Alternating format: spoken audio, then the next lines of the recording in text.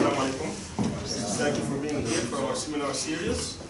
This afternoon, we're going to have with us Dr. Muhammad Marandi. Dr. Marandi is from Iran. He's a graduate from the University of Tehran and Birmingham University in England for his master's and PhD degrees. He was born in the United States, so he lived for the first dozen years, actually, in the United States. So he is very much familiar because his expertise also is in American studies and post-colonial literature. And he also teaches English literature. He has frequently appeared in many news programs from news channels around the world. So he comes from a very good background considering the topic at hand. The lecture today is titled Iran, the United States, and the challenges facing the region. He will speak for about 30-35 minutes or so, and then we'll open it up to questions and answers. He will try to give us the basic background regarding the challenges facing our region, again from the point of view of someone who lives in Iran, but also someone who is very much knowledgeable about the region. Dr. Marandi.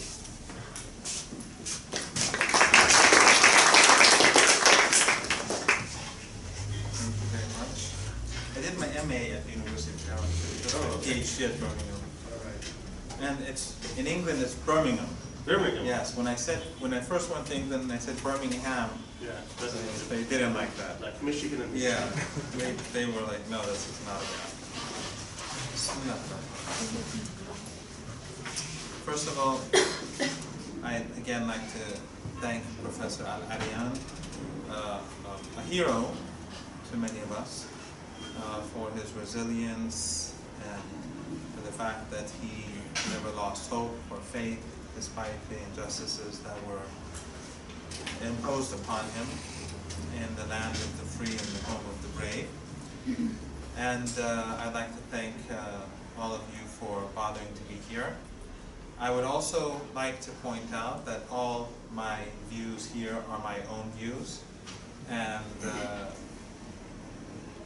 if you're unhappy with anything that I say, it's my own fault. It's no one else is to blame. And I don't wish to convince anyone about anything.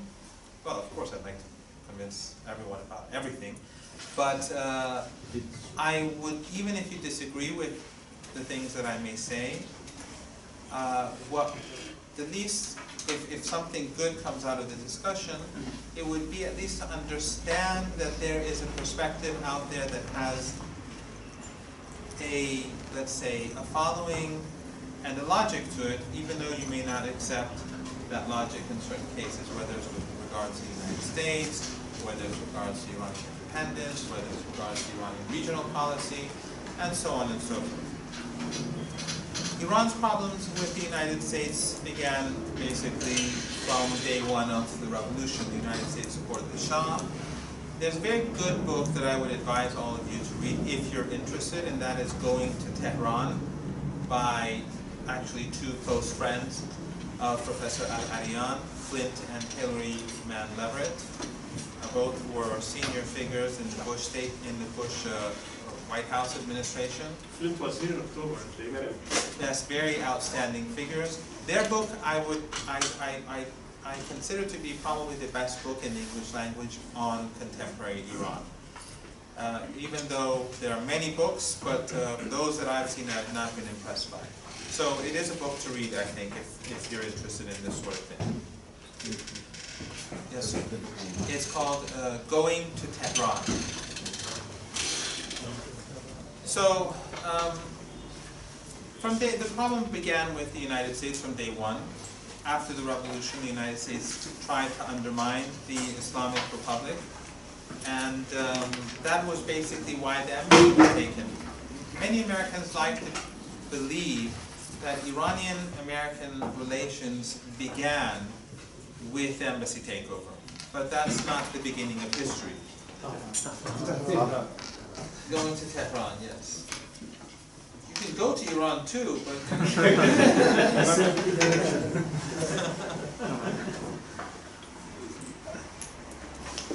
I have no problem with you going to Iran. But the United States, the embassy takeover was really a result of U.S. actions in Iran. The Americans were trying to overthrow the revolution. They were trying to help create a coup, as you all experienced here in Turkey. The Americans, I told Professor Arian something that I know about some of the discussions that were taking place among Western embassies in Tehran about a coup in Turkey a bit before the coup. Without a doubt, in my opinion, the United States knew about the coup, and I personally believe that it is most probable that the United States was involved in the coup. The same was true in Iran. And then what also happened was that the United States gave the Shah refuge. And this was a major issue because the Shah of Iran had just killed many thousands of Iranians. Many people were killed, sort of like in the coup that night here, where people were killed by soldiers. In Iran, it was happening on a very regular basis for months, until the Shah was overthrown and the army they declared neutrality.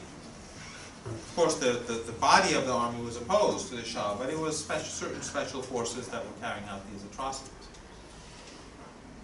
So when the United States gave him refuge, the students took over the embassy. So it's sort of like if after 9/11, sort of, if Iran had given refuge to Osama bin Laden, what would the United States response have been? They would have tomahawked Tehran day and night.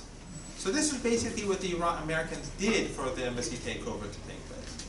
Subsequent that, the United States helped Saddam Hussein initiate war against Iran. I fought in that war as a volunteer for 5.5 years on and off, because as a volunteer I'd come and go. I was shot, I had shrapnel wounds, and I survived 2 chemical attacks. I was in Halabja soon after the atrocities in Halabja, where roughly almost 7,000 people were killed. And of course the United States had given those chemicals. The United States, Britain, Germany, Belgium gave those chemical weapons to Saddam Hussein.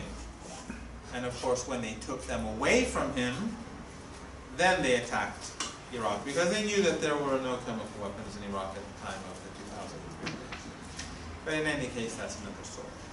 So, but after the war ended, Iran moved towards normalizing ties with those countries that it could. Saddam invaded Kuwait, Saudi Arabia, which had supported Saddam Hussein against Iran in his atrocities. They were under pressure, but Iran moved towards rapprochement despite the fact of what Saudi Arabia did. Then, during the President Rafsanjani era, the Iranians gave Conoco, a major oil company, a concession in the Persian Gulf, or at least an oil field. I won't say concession, but they gave them an oil field to develop in the Persian Gulf. This was a signal from the Iranians that they wanted to create a more favorable environment for some sort of rapprochement. What happened was that immediately the United States slapped sanctions on Iran's oil and gas industry. So it isn't as if the Iranians were anti-American and they wanted to always, because the Americans like to say that Iran defines itself by hostility towards it. That's not how history was. It was quite different actually. Under President Khatami, when 9/11 took place in Afghanistan, the Iranians wanted to overthrow the Taliban and al-Qaeda did, and they cooperated. And actually Hillary Mann Leverett negotiated with the Iranians, one of the co-authors of this book. And while the Iranians did cooperate, the United States immediately called George W. Bush in his State of the Union address in 2013, or 2012. 2002, not 13, 2002, or three, I'm not sure, but two, declared Iran as a part of a axis of evil. Just like Mohammed bin Salman now has added you to our club, you are now part of our axis of evil. Welcome.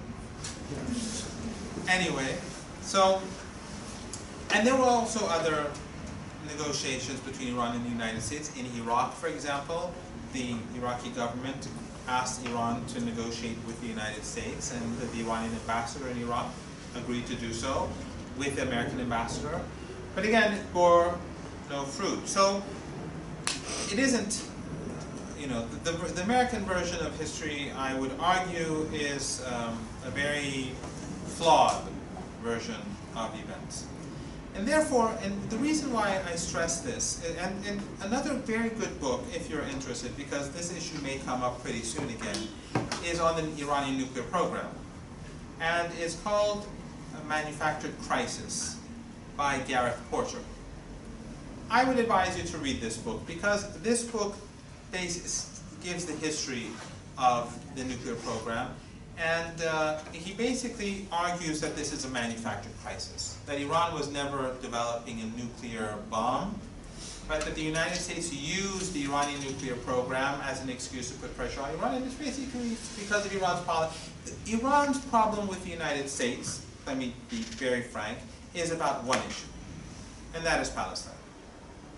Because Iran will not recognize Israel. Iran considers Israel an apartheid regime.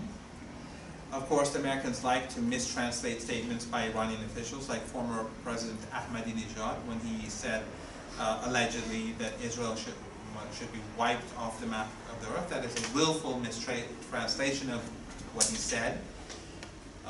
Basically, what he was saying was Iranian traditional policy towards Israel, that Israel must cease to exist, but it means as a political entity.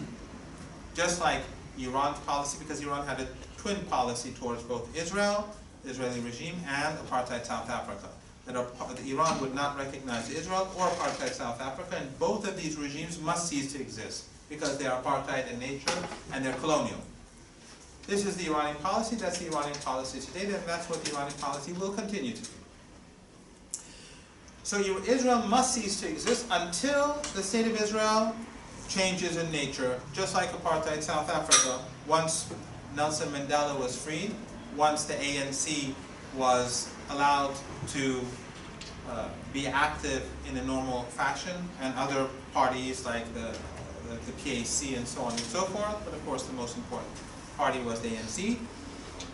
And once the resistance against apartheid in South Africa declared its acceptance of the new status quo, then Iran would normalize relations with South Africa, and it did. As soon as the regime was dismantled, Iran had normal relations with the new South Africa. The Iranian position on Israel is the same. In fact, Iran even went further, and I've said this repeatedly, that if the Palestinian people collectively, not the PA, the Palestinian Authority, not even Hamas or Islamic Jihad, if collectively the Palestinian people, both those who are exiled and those who are in the West Bank and Gaza, along with Arab Israeli citizens, if they strike a deal with Israel, Iran will not interfere. Nevertheless, if after this deal, hypothetically, it won't happen, but if after this deal happens, Iran will still not recognize Israel as an apartheid state. So this is Iran's position. Anything other than this is, to put it very politically, rubbish. Use political language, diplomatic language, sorry, rubbish. This is the problem between Iran and the United States. It is the issue of Palestine. And all of Iran's suffering over the last 4 decades has to do with Palestine. And the prism through which Iran views this region is very much influenced by this constant conflict between Iran and the United States. So, for example, Iran sees the US support for Saudi Arabia against Iran as linked to Israel. Iran sees U.S. support for extremist groups in Syria as a part of this conflict between Iran and Israel. Iran sees the U.S. invasion of Iraq as a part of this conflict. Not that everything about everything that the United States does in this region is necessarily about Iran, but it is definitely about Israel. Iran believes that no American action in this region takes place, no serious action takes place without some sort of cooperation and some sort of like-minded vision with Israelis. And therefore, while I recognize that many, and by the way, Iran knows full well that in Palestine, there are many Palestinians who dislike Iran, who are very sectarian against Iran. Not today, but for the past 30, 40 years. But that had no influence. And the Americans like to say that Iran's anti-Israeli posturing, as they would like to see it, is something that came post-revolution. And it was sort of a force to unite Iran. But if you look at the writings of Imam Khomeini, decades before the revolution, and the senior figures of the revolution, like the current leader Ayatollah Khamenei, they expressed their opposition towards the Israeli regime from far before the revolution. Far before the revolution. So it had nothing to do with the post-revolution status quo. And it was not just Israel, as I said, it was apartheid South Africa. Iran supported Cuba as opposed in its opposition to the United States. It opposes Venezuela in its opposition to the United States. It supported Nicaragua in Iran, many of the actions, for example, that we saw, how, for example, the Americans support rebel groups in our part of the world, is very similar to how the Americans supported the Contras against Nicaragua. Now, the Nicaraguan government was not necessarily an ideal government, and I'm sure in the war against the Contras that you should read about, it's a very important part of U.S. history and Latin American history, very important to know about the contemporary history of Nicaragua. But the actions of the United States by creating this civil war and by using the Contra rebels was, from the Iranian perspective, illegitimate. So we have this constant, and the reason why we had the Taliban in Afghanistan was because of Iran. Before the Taliban actually existed, we had these different groups that were fighting against the Soviet Union. The United States, along with Saudi Arabia, created these groups and used them to fight. And even their extremist textbooks, back then Saudi Arabia didn't have publishing companies, they didn't have what they have now. Do you know where their books were published? In the United States. The Americans would print the school books of the extremist, very sectarian books, because they wanted the children of Afghanistan to hate the Soviet soldiers as non-Muslim, as kuffar, and so on and so forth. So this is all, I mean, I don't want to say Google because I don't like Google anymore. I don't trust any of these American search engines, but use a search engine. It's more and more difficult to find things, by the way, nowadays. Because all the good stuff, it goes way down, you have to really search, and all the Western garbage goes up. Just like if you want to Google Iran, the first page that comes up, it's Wikipedia, which is theirs, and then you have like the Washington Post, the Guardian, and so on. You don't get anything from Iran. And this is a major problem. Just like I was saying the other day, for those of you who were there, Turkey, how do people in the world know about Turkey? They know about it from the BBC, CNN, Western think tanks, and then even our think tanks, they read their stuff and they translate it in Persian, and that's how many of us understand Turkey. Now, I've been fortunate that I have good friends in the AK party, and I have Muslim Brotherhood friends from childhood, and therefore I understand Turkey a bit better than some others, though I don't understand my own university, let alone, I don't know, my country, let alone Turkey, but I have a perhaps somewhat more sophisticated understanding because of that fortunate background that I have. If it was my class, I would expel them right now. At least in my dreams. You have these dreams They sometimes. just finished the class. Yeah.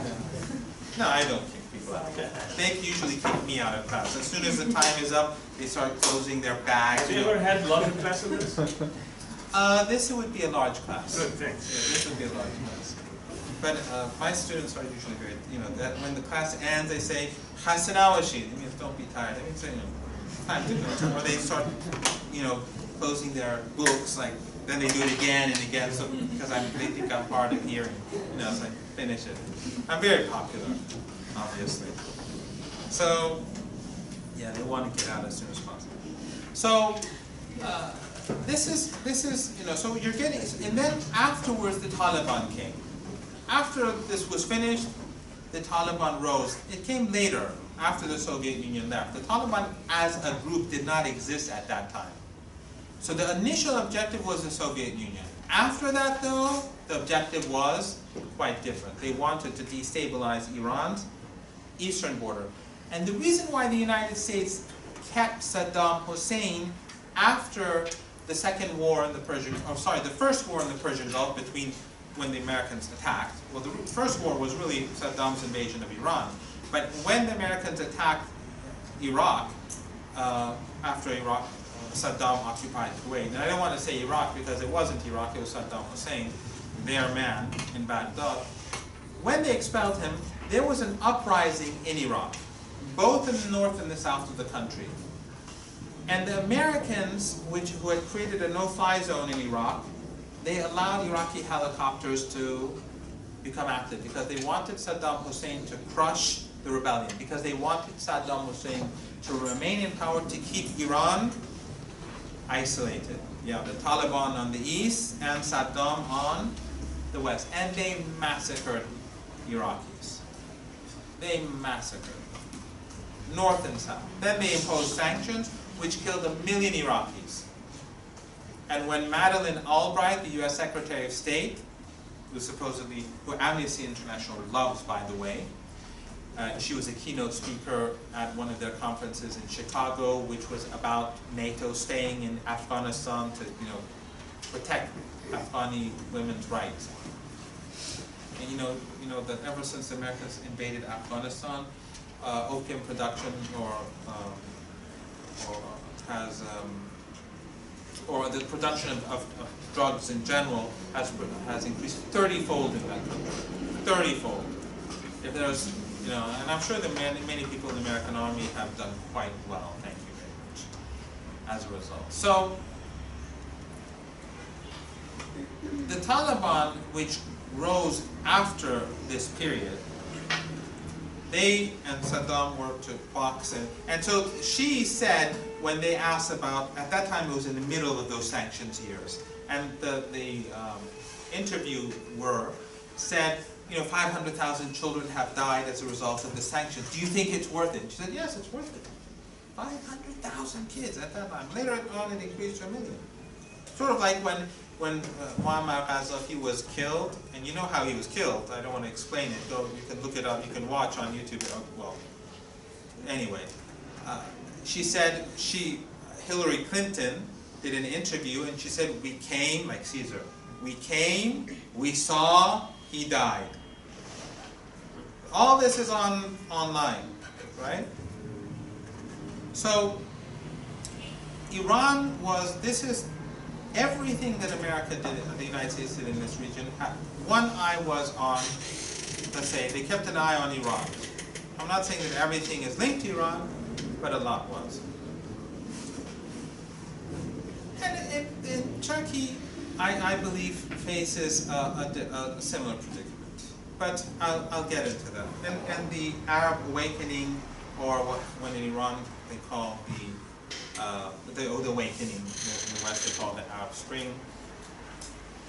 I think this was true as well. At the moment, the issue of the nuclear deal, because I want to keep it short, and then if you have questions, because I'm pretty sure I know you have some very sharp-edged questions and some key questions. And again, as I said, I don't want anyone to get upset, and if I say something that you disagree with, just recognize that if I'm wrong, at least there's a case to be made, let's say, but you don't have to accept it. But before getting on to your questions, I'd like to make a final point, and that is that the nuclear agreement that was made between Iran and the United States, I think, is a litmus test. And from the beginning, many Iranians were opposed to the nuclear deal. Many Iranians supported the nuclear deal. Many Iranians, like myself, felt it was somewhere in the middle. But the Iranians agreed to abide by it. Because the Americans were saying Iran is building a nuclear bomb, Iran is evil, Iran is untrustworthy, and and they have, of course, a monopoly on the media.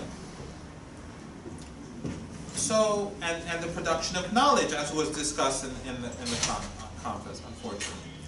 So, but the Iranians signed up to the deal, and from day one, they have been abiding by it completely. No one has ever made a case that Iran is not abiding by its side of the bargain, despite the fact that not everyone in Iran agrees with the deal. On the other hand, the United States has been violating the agreement from day one, under Obama. Under Obama. The Iran Sanctions Act, which was renewed, violated the agreement. Articles 26 to 29, which I think you should read. Anything that impedes the United States should not only not impede the normalization of Iranian trade, but it should help to normalize it based upon the agreement. But what the Americans did was they renewed the Iran Sanctions Act. They put pressure on foreign banks, including Turkish banks. The whole Zadrob case is linked to Iran. They want to put pressure on Turkey to keep Turkey and Iran apart, because Iran and Turkey are two, in my opinion, the two natural allies in this part of the world, and the two countries that, if they get their act together, this region would be void of U.S. hegemony. That's my personal opinion. Culturally speaking, religiously speaking, the similarities between Shia culture and the Sunni Islam that dominates Turkey is very, very much closer than the Salafi Wahhabi culture that exists. Well, it used to not really exist that much in much of the world, but since Saudi Arabia, as Mohammed bin Salman recently admitted, although we all knew it, that Western countries asked Saudi Arabia to spread the ideas of Muhammad ibn Abdul Wahhab for a host of reasons. It wasn't just a Cold War issue, it continues till today. Yeah. But in any case, Iran, and that's my personal view of Iran and Turkey. So the issue of Zadrob and the Turkish banks is because they want to prevent Iran and Turkey from growing closer to each other, and they want to put pressure on Iran at the same time. But the fact remains that under Obama, we had the visa restriction laws that were passed. They violated the agreement, the pressure on banks not to work with Iran. And then when Trump came, this trend was intensified. And by the way, we had the presidential decree, the so-called Muslim ban. And by the way, as I was about to say, this ban, which doesn't include Turkey, but this ban began in the Obama years. The visa restriction laws that were passed by Congress and the Senate under Obama and have had the signature of Obama, and he never lobbied against it, and he signed it immediately, were the building blocks for what later on Trump signed as his president. So don't think that the world began, or Trump was something completely different. U.S. policy under Trump and Obama were not all that different from one another.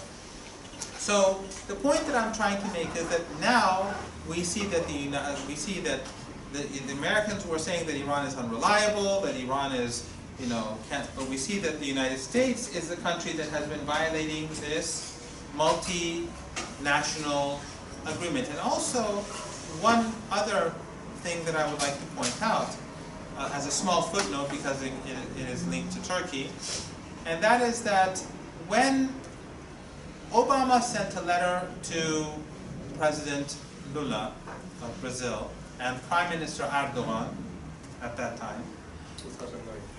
in 2009, that's right, saying that under certain, and the letter is online, by the way, you can find all this, saying that under these conditions, they will accept a deal with Iran. President Lula and Prime Minister Erdogan came to Iran, met with the Iranian president and the Supreme National Security Council people and the leader and everyone, and they came to an agreement that was based upon, that included the terms that Obama had stated.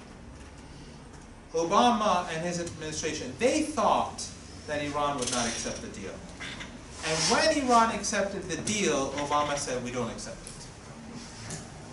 And the next day, they went to the UN Security Council and imposed new sanctions for a couple of reasons. One, because they didn't want a deal. Just like now, they're violating the deal. And second of all, they did not want countries like Iran, Turkey, and Brazil to begin making their own decisions and coalitions. They did not want us to make our own coalitions. Why? Think about it. Think about it. So basically, this is where we stand today.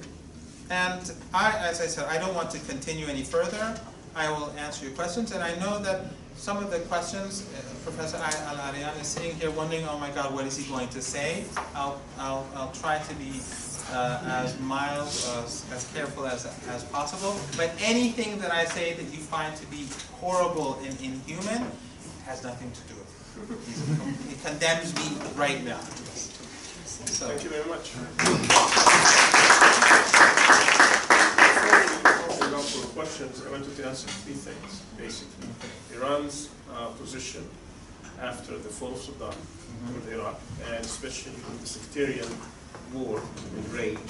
Many people see this basically as an Iranian project, trying to impose Shia rule over the Sunnis. And second is Syria, obviously.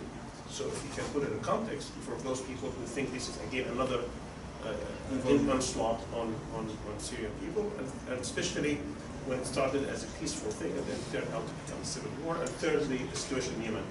So very quickly, if you end this. That was very quickly. Anything else?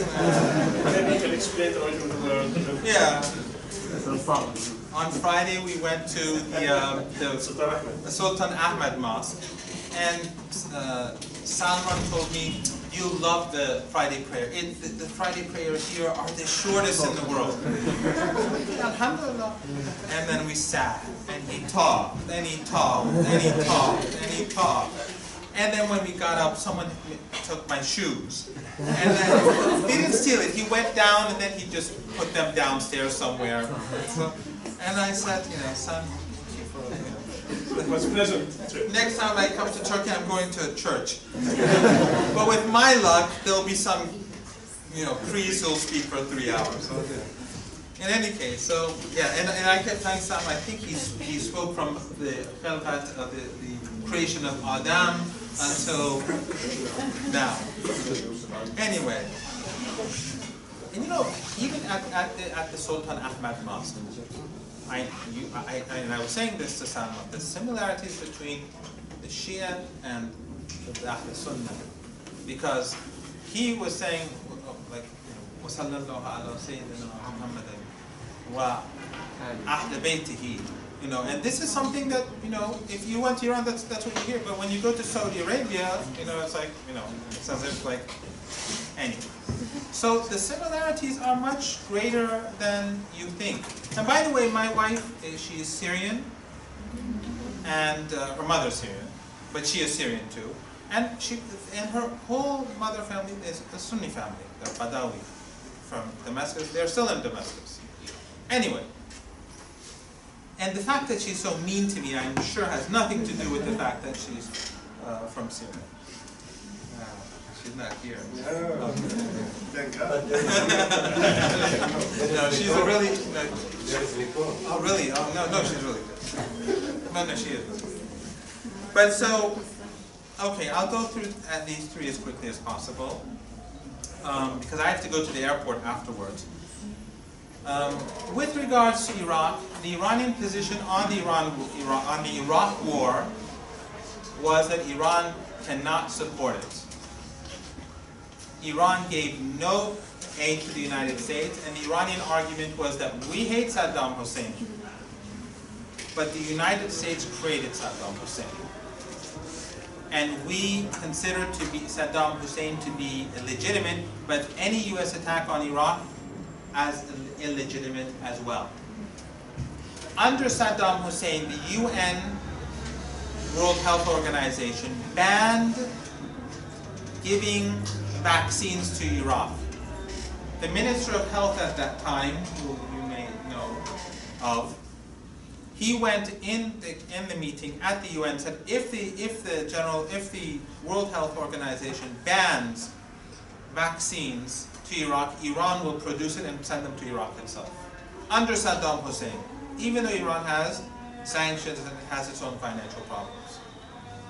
So the status of this is Saddam Hussein. Sayyid Hassan Nasrallah, the leader of Hezbollah, spoke repeatedly against the war, so much so that many Iraqis hated him for it. Many Iraqis. Yes, yes. Many Iraqis hated him for it. But he took a principled position. Everything has pros and cons, but you have to recognize that decision making is based on when you put all these things. You may not agree with the result, but keep this in mind that this is a part of the decision making. These are included in the decision making process. There is a logic to it. You may not accept the answer or the logic, but recognize that this does exist. When the United States went into Iraq, in order to keep in power, the United States began to play one group against another, and they began this sectarian calamity. They played the Kurds, and the Kurds are Sunni, by the way, for the most part. The Kurds against the Arab Sunnis, and the Arab Sunnis against the Shia Arabs and the Shia Arabs. Why? Because they wanted to protect themselves. When the violence in Iraq began, who was accused of being behind the violence against Americans? Who was accused? It was Iran. Who did the Americans say that Iran was supporting initially for the first year? They were saying that Iran is supporting the Sunnis to fight against Iran. So, I'm not saying Iran was or Iran wasn't and so on. That's not the point. I'm saying when you look back and you see it you see that the situation, these accusations weren't even being made. And the Americans created the mess of Iran. The Iranians were opposed. The Iranians wanted Saddam to be overthrown. But Iran's position in Iraq subsequently was not based on sectarianism. It was based on those groups that were willing to cooperate with Iran and expel the United States. The Iranians had very good relations with Iraqi Kurds, who were predominantly Sunni. When ISIS, later on, came into Iraq and took Mosul, they went towards Baghdad and where? Erbil. When Barzani, who's not particularly friendly towards Iran, Iran's relationship with Talabani and his people and other groups is better than Barzani for a host of historical reasons that I don't want to get into. We don't have time for it. Barzani called the Americans and asked for help. The Americans said, we can't. He called the Iranians, he called General Soleimani, and they said, hold them back for 48 hours. You can't just bring in troops. You have to prepare. He said, by then it's gone. That very night, Soleimani himself, with some of his troops, flew in on a plane. Qasem Soleimani is the Iranian general who's in command of the anti-ISIS, Al-Qaeda file in Syria and Iraq, and Hezbollah and so on, the Quds Brigade.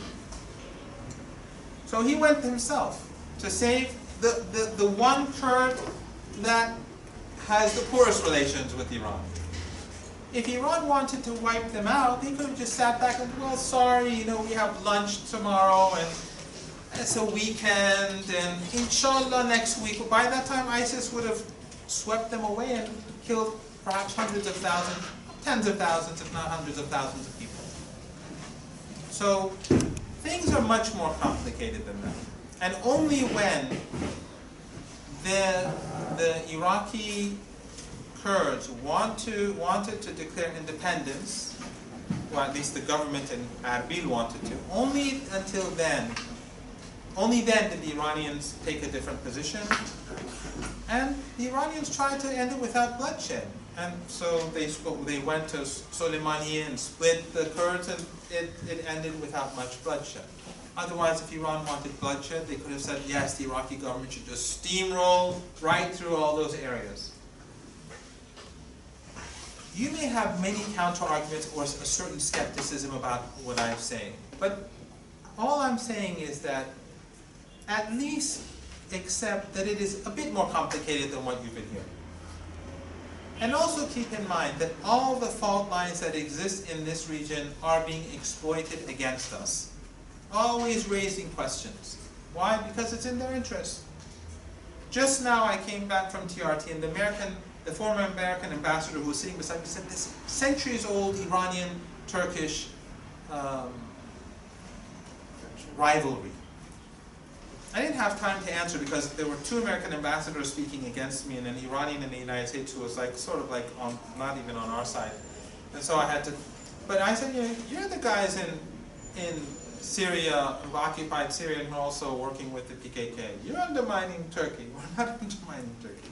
But they like to always point, you know, oh, they don't like each other, whether it's Shia, Sunni, whether it's Arab, Kurd, or Turk, or Persian, or whatever. It's in their interest, so beware. And I understand if you do not agree with them. All I'm saying is that take into account that there is also another way of seeing it, even though you may not agree with it.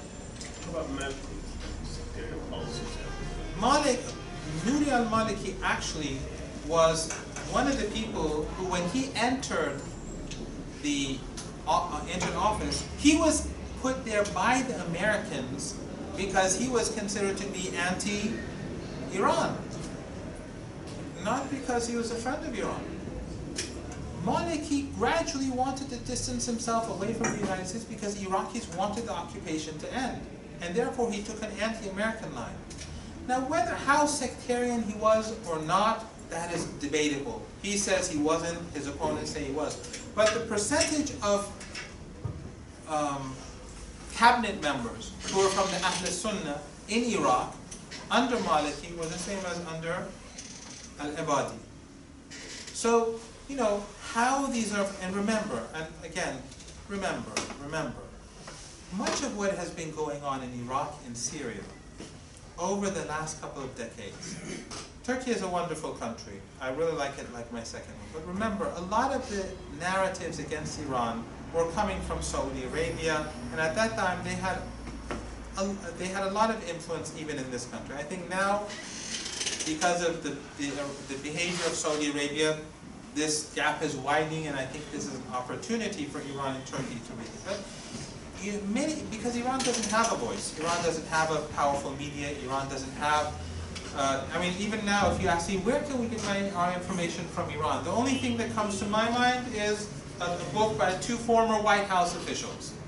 That's how bad it is. That's how bad it is. So Iran really, you know, maybe if you know Arabic, there is some material out there, but in English, there definitely isn't. Syria? I'll get to Syria in a second. I just want to, and one point for Iran, Iraq is a country that is a battleground between Iran and the United States, because the United States wants to have a permanent military presence in Iraq. But what is the dominant community in Afghanistan? Is it Shia or Sunni? Sunni. Who is the president of Afghanistan? Is Shia or Sunni? Sunni. Who has good relations with the government of Afghanistan? Iran or Pakistan? India. India. Good point, actually. Iran, not today, from 2001. The Afghani government says that Pakistan, the intelligence service in Pakistan, the ISI, is supporting Al-Qaeda and the Taliban, and now ISIS is going there. The Americans are helping ISIS to go to Afghanistan. So if it is so sectarian, why is it that this government in Afghanistan, despite American pressure, despite the American occupation in that country, they see Iran as a friend, but they don't see Pakistan as a friend? It's complicated. I don't want to say, but I'm saying, look at it from, if you look at the Kurdish issue, when you look at Palestine, it's not that easy. It's not so simple.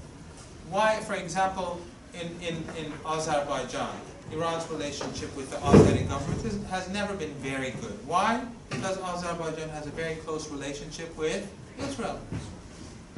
That's how it is for Iran. This is the battlefield. Going on to Syria. And here, again, I don't want anyone to get angry with me. And well, you can't get angry with me. Just don't kill me or hit me. I'm 51 years old. I have a granddaughter, and I want to see her before my life comes to an end. The Syrian issue began in 2011. Syria was the country that was helping Hamas, Islamic Jihad, and Hezbollah. And I will get to Hamas in a moment, because Hamas has two wings, the military wing and the political wing. And the political wing of Hamas, from the very beginning, had a difference of opinion on Syria than the military wing. Keep that in mind. For me, the military wing is infinitely more important than the political wing, and my admiration for them is infinitely more greater than the political wing. They're the ones who humiliated Israel 3 times in Gaza. And the amount of money that Iran spends on defending Gaza is huge. Huge. Every bullet that Iran has to get into Gaza, Iran has to pay something like 20 times as much as that bullet to get it there. Smugglers, it goes into God knows where. If I knew, I wouldn't say it, but I don't know. Iran pays a lot of money for the defense of Gaza. No one gives Gaza weapons but Iran. No one. No one gives them training. No one but Iran. Never. This is a fact. Iran may be evil, okay? Iran may be evil. Just keep that in mind. With regards to Syria, I want you to keep a couple of points in mind. Jot it down, look it up later. Again, it doesn't necessarily have to change your perspective. In 2001, there was unrest in Syria. The Syrian government screwed up. The Iranians protested to the Syrian government. People were killed. But people were also killed when there were protests under Morsi, although Iran supported Morsi. People were killed in Turkey when the PKK took villages. And you look at those villages, some of them were severely damaged when the Turkish government had to take them back. The Turkish government may have killed innocent people. Maybe Iran killed innocent people in some protests or somewhere. But you have to look at the broader picture. So the Syrian government, their forces killed protesters. But what did Iran see from early on? Iran saw from early on Saudi Arabia was beginning, along with the United States, and all of this is well documented, to begin funding groups in that country. Any time and anywhere that Iran sees Saudi Arabia and Iran, and you'll never see Saudi Arabia and Iran, but it was Saudi Arabia and the United States, the Iranians, a bell rings in Iran. Well, that's old school. Now it's like being on a cell phone or something. That is danger. That is danger. So, and from early on in Syria, while there were massive protests across the country, and I was in Lebanon at that time. I was closely monitoring because I was on my sabbatical at AUB, which later on banned me, by the way. But in any case, there were massive protests against President Assad, there were massive protests that weren't against Assad, that wanted reform, and there were massive demonstrations pro-Assad in Syria during those first few months. The Iranians wanted a solution, but the Americans and the Saudis militarized the situation. I want you to look up and from early on there was violence. In Der'a, as well as in Jisr Shuhur, right? 82 soldiers, for example, and I think Jisr Shuhur were killed earlier on. I want you to look up this document, the Defense Intelligence Agency document of 2012. The Defense Intelligence Agency was and is the leading military intelligence organization of the Pentagon with roughly 20,000 employees. The Defense Intelligence Agency document of 2012, which was partially released because of a watchdog group called Judicial Watch, which is a sort of conservative, right-wing, well, the United States is all right-wing, but you know, whatever, very right-wing. It was partially released because they wanted to get dirt on Hillary Clinton on Libya. So this was about Libya.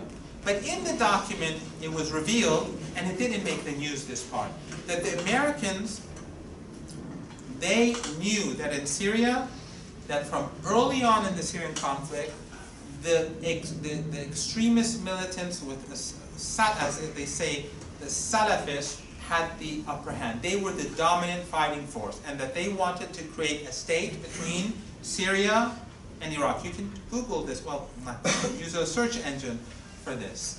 We really have to find an alternative search engine. In any case, really, don't trust Google, don't trust Facebook, don't trust anything in any of these things that are American anymore. But in any case, their U.S. allies in the region were behind these extremist groups, according to this document. On Al Jazeera, and this you can find on YouTube, General Michael Flynn, you know of, because there's a very brief tenure of his during the first 3 weeks of the Trump regime in Washington, where he was the national. Where Bolton is going to be, he was the the president's national security advisor. He spoke on Al Jazeera, and I really wish he badmouthed Iran in that interview. But he spoke for about 11 and 12 or 12 minutes on Syria with Mehdi Hassan. Right? Watch that. Watch that interview. Make sure you watch it. He said, when Mehdi Hassan pressured him about this document, he said, he admitted that the United States took a willful decision to support its allies in supporting the extremists. The extremists that from early on had the upper hand.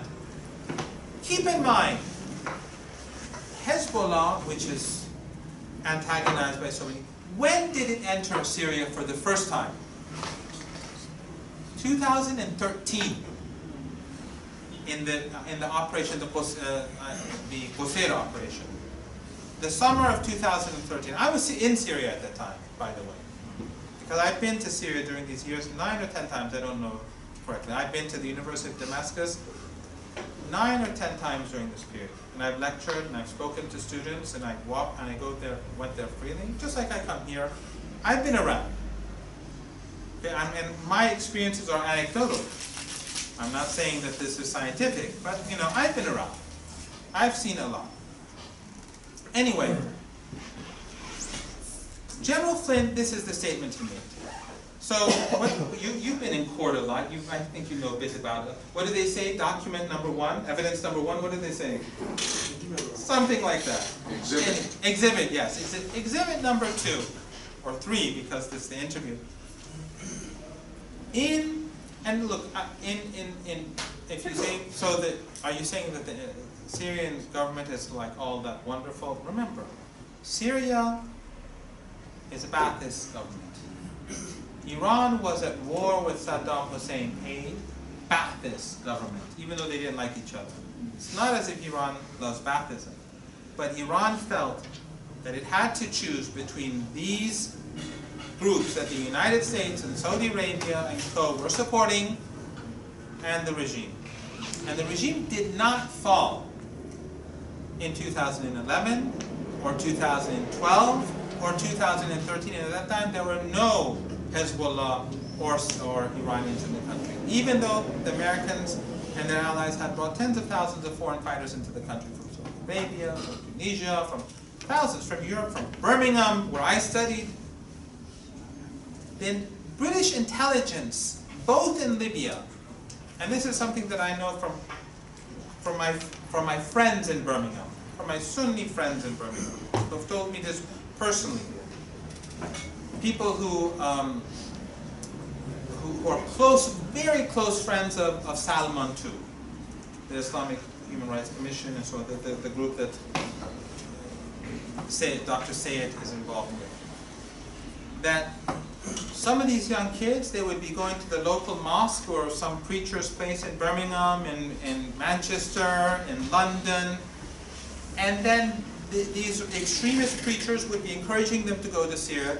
Their relatives, including friends of mine, would go to the police, tell them what's happening, and the police would tell them, don't worry about it.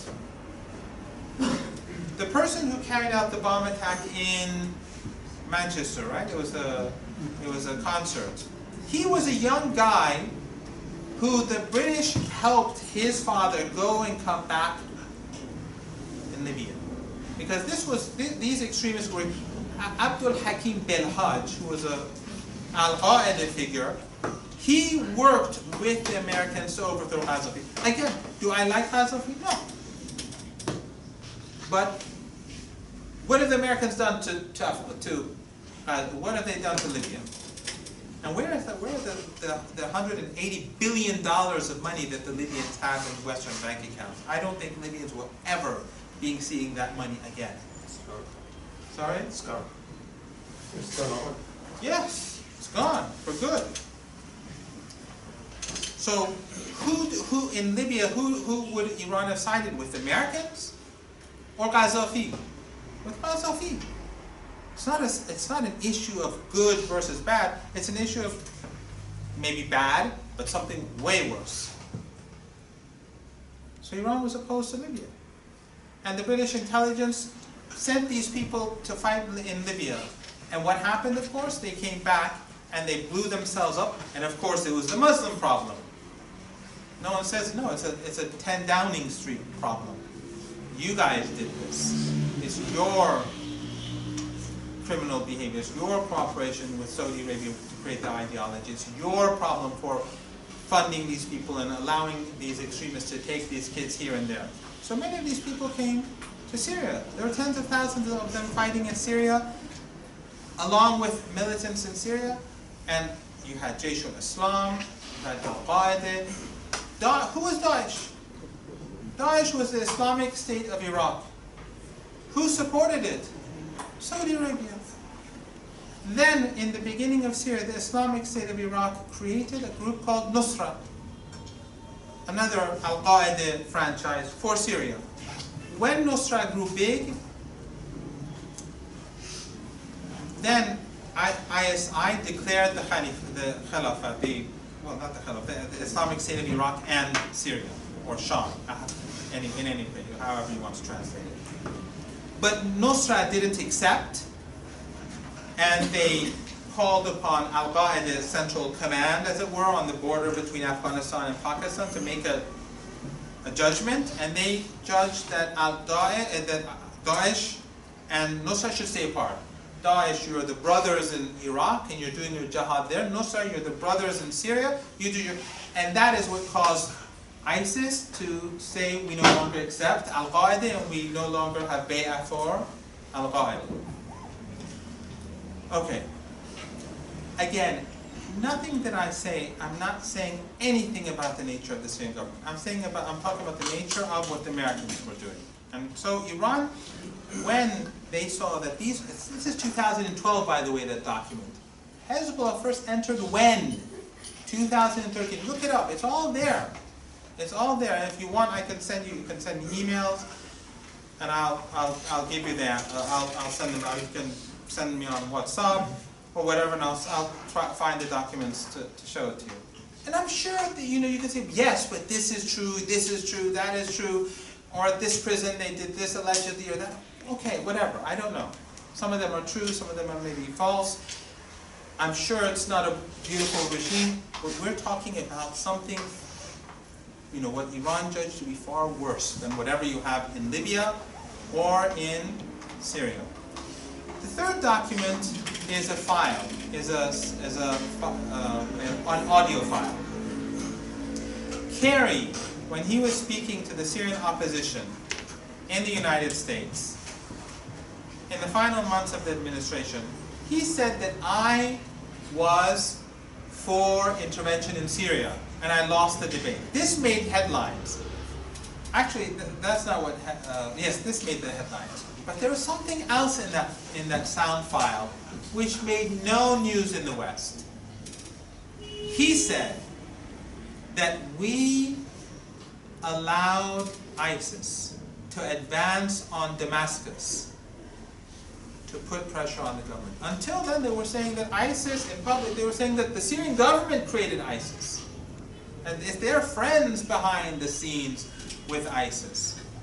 Again, I'm not saying that the Syrian government is, I keep repeating this, so, every time you hear this voice from behind my head saying, look, I'm not saying this, whatever. Alert, message alert, whatever.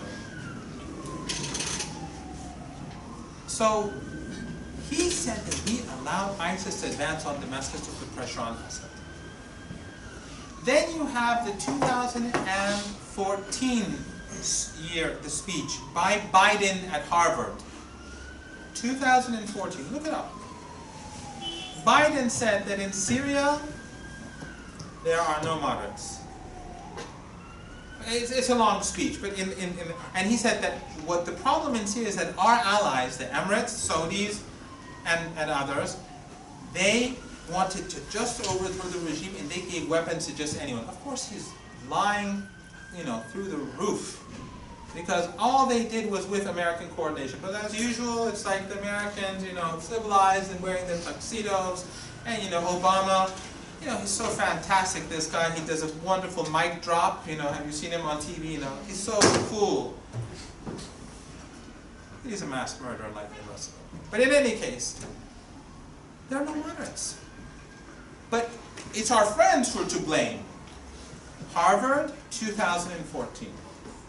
Then there's another piece of evidence, and of course, I'm not saying I'm proving anything. I'm just saying, look, there's this view as well. In WikiLeaks, which is now, of course, evil, poor Assange, WikiLeaks exposes Hillary Clinton's emails. In 2014, Hillary Clinton wrote that Saudi Arabia, and she mentioned Qatar, but Qatar has shifted position, so I don't want to mention Qatar. Saudi Arabia is supporting ISIS. They knew this. They knew all this. On the Israeli border.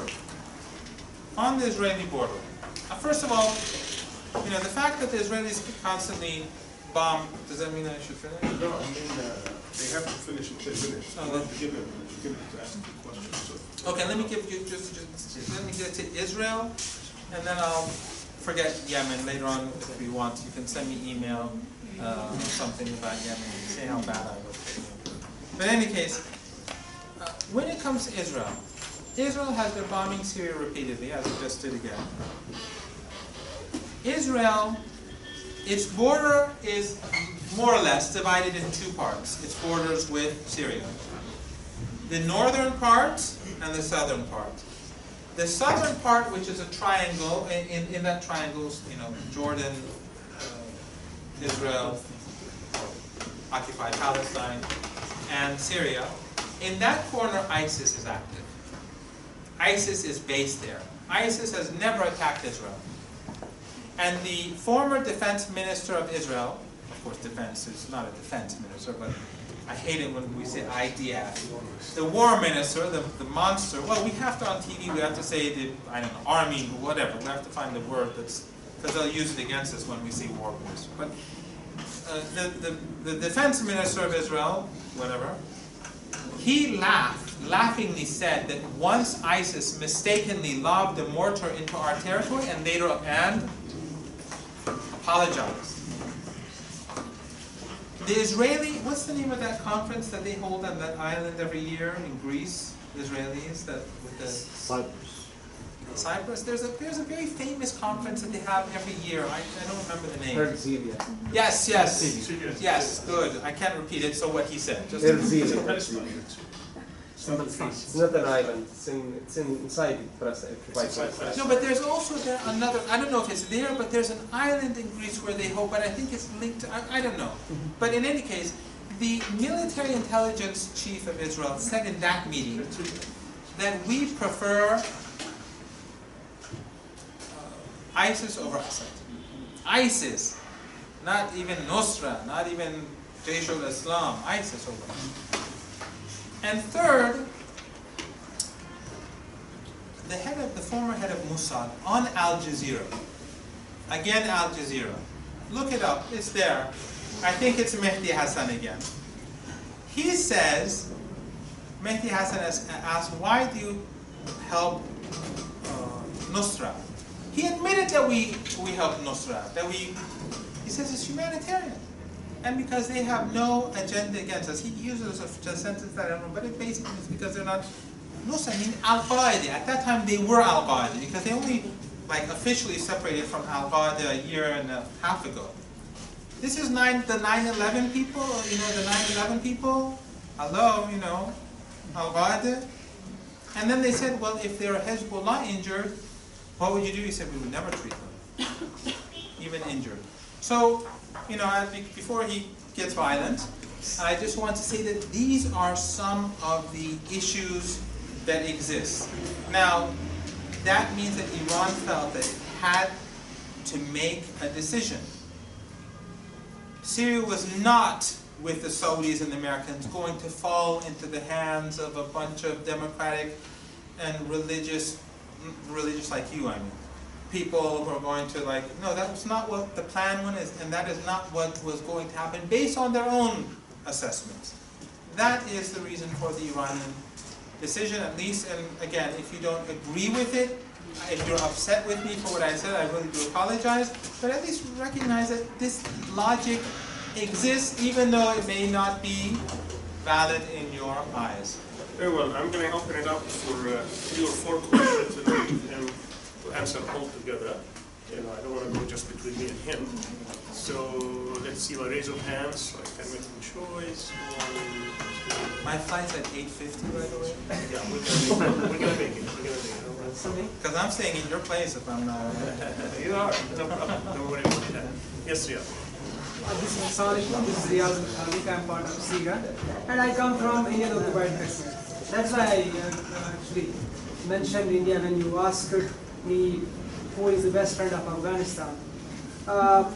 I'm not sad, as you said, if we are saddened by your speech, but I would like to point out that the speech was like, either you are with us or you are against us. I would like to know the logic behind Iran. When during early 90s, India launched a massive military crackdown in Kashmir. It used rape as a weapon of war. It murdered innocents. It is continuously murdering. It is arresting. It is involved in mass blinding of Kashmiris. It still is happening. Even when we speak, when we talk here, Kashmir is shut against the Indian barbaric acts. In 1994, Organization of Islamic Cooperation decided to move a resolution in United Nations Human Rights Council for against Indian acts in Kashmir. But what happened is Iran joined hands with India and sabotaged the resolution. If the resolution would have been passed, as you said, that Iran is facing all these problems because it is supporting Palestine for the last 4 decades. if that resolution in 1994 would have been passed by OIC, and then, because OIC was garnering support of many Western nations that time, it would have been passed by UNHRC then, and it was highly likely that economic sanctions would have been imposed on India then, like Iran is facing now. What was the logic behind, why did Iran sabotage that resolution? Okay, I think we got the point. Yes. Introduce yourself. I'm Bara, also in this university I'm studying. My point is, first question is, do you think Iran tried to support the Syrian regime because to prevent Israel to be a regional power, and yesterday chemical weapon has been used by the Syrian regime? Okay, the first one. And second one is, and to be rough, my relevant in Duma right now, they killed by the gas that used it. The second question is, you say that Hamas was the point that supported by the Syrian, by the Iran regime support jihad and Hamas against Israel in Gaza. And that's right, but in 2011, where was Hamas in Damascus? Hamas left Damascus. Why? Is it agree with Assad or not? And later he come back. Why? Because Saudi Arabia didn't support him, and later he come back to Iran in order to support Gaza. Can I answer these before we go to, because I'll forget. Because then we can get to the third person. Actually, I want to get 4 and then put it. Then we'll have 2 more. I'll forget. I remember. I don't. Yes. In the light of the deteriorating relationship between Pakistan and the United States, what do you see the future for Afghanistan, and what do you see the Iranian role in stabilizing or peacekeeping? Okay, last one, Imad. Thank you, Professor, for this great speech. Building on what you have said at the very beginning about the point of disagreement between the United States and Tehran, which is articulated in Israel.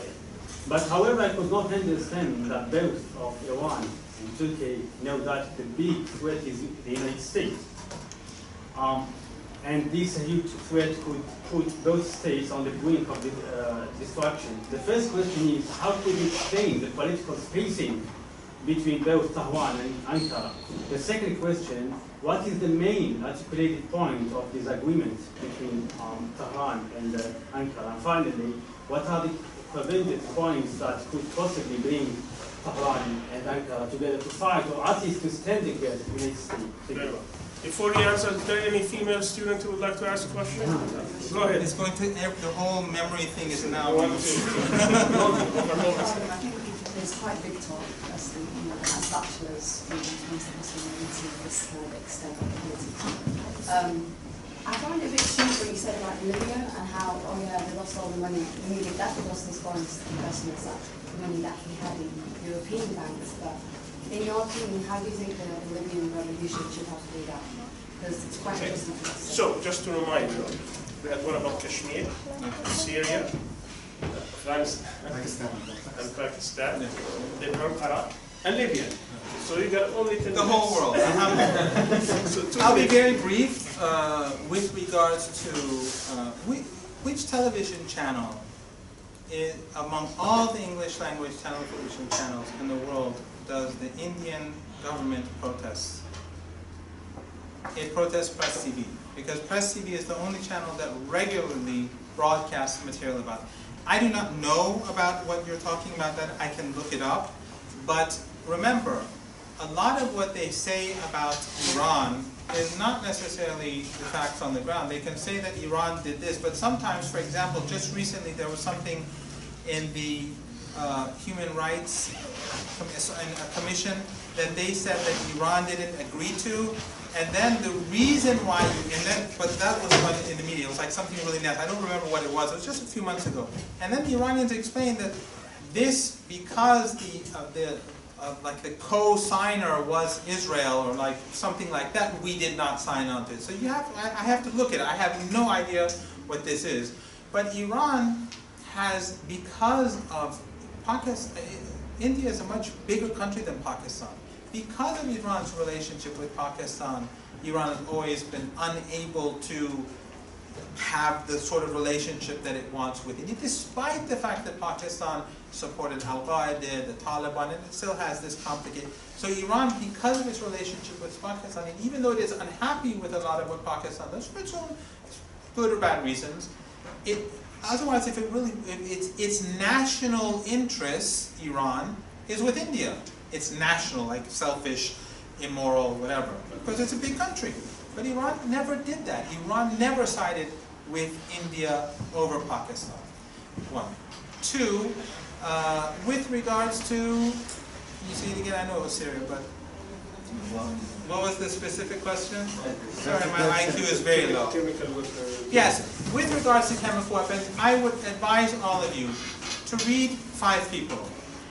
One is an MIT professor called Theodore Postel. He wrote a report on the 2013 attack on Duma, actually, and he said that it could not have been carried out by the Syrian government because the rockets that were used had he may be lying, but just look it up. I'm looking my relevant there. Okay. Okay. I have relatives in Damascus as well, and just look at his argument. Postel, MIT, he explains how the rockets that were fired could not have come from the government positions. That's what he's saying. You can also read Cy Hirsch, the person who revealed the My Lai massacre in Vietnam, the investigative journalist Cy Hirsch. Gareth Porter, the person who also wrote about Iran. You may have read his stuff on Truth Out and Consortium News and stuff like that. What was that Iraqi guy, the guy who did, it was U.S. military and he went to Iraq for the Scott Ritter, and another person, a woman named Sharmi Narwani. She has some material. Just read their stuff and see the inconsistencies in the argument. But with regards to the recent events in Duma, for the last few months, the Russians, however evil they are, the Syrians, however evil they are, the Iranians, however evil they are, have been saying that there is going to be a false flag operation in Duma. Why would they carry out a chemical attack when they've almost finished the operation in Duma? Why? What would be when they know that the Americans would use this to bomb them? What would be the motive? Last year, they were also winning when the chemical attack took place. If the airfield where the Americans bombed had chemical weapons, would not those have exploded and created a huge catastrophe in that air base? So with all due respect, or the Chinese? Sorry? So you could have carried out these people say that this was a false flag, that Nusra, because in Duma, they're saying that. I'm just saying that this material used chemical weapon in Duma and in Daria and also in that. And as I said, read the material and read how the argument that they put forward. But I'm asking the civilians who are living there. Look, I may be standing here and a bullet may come through that window and kill me.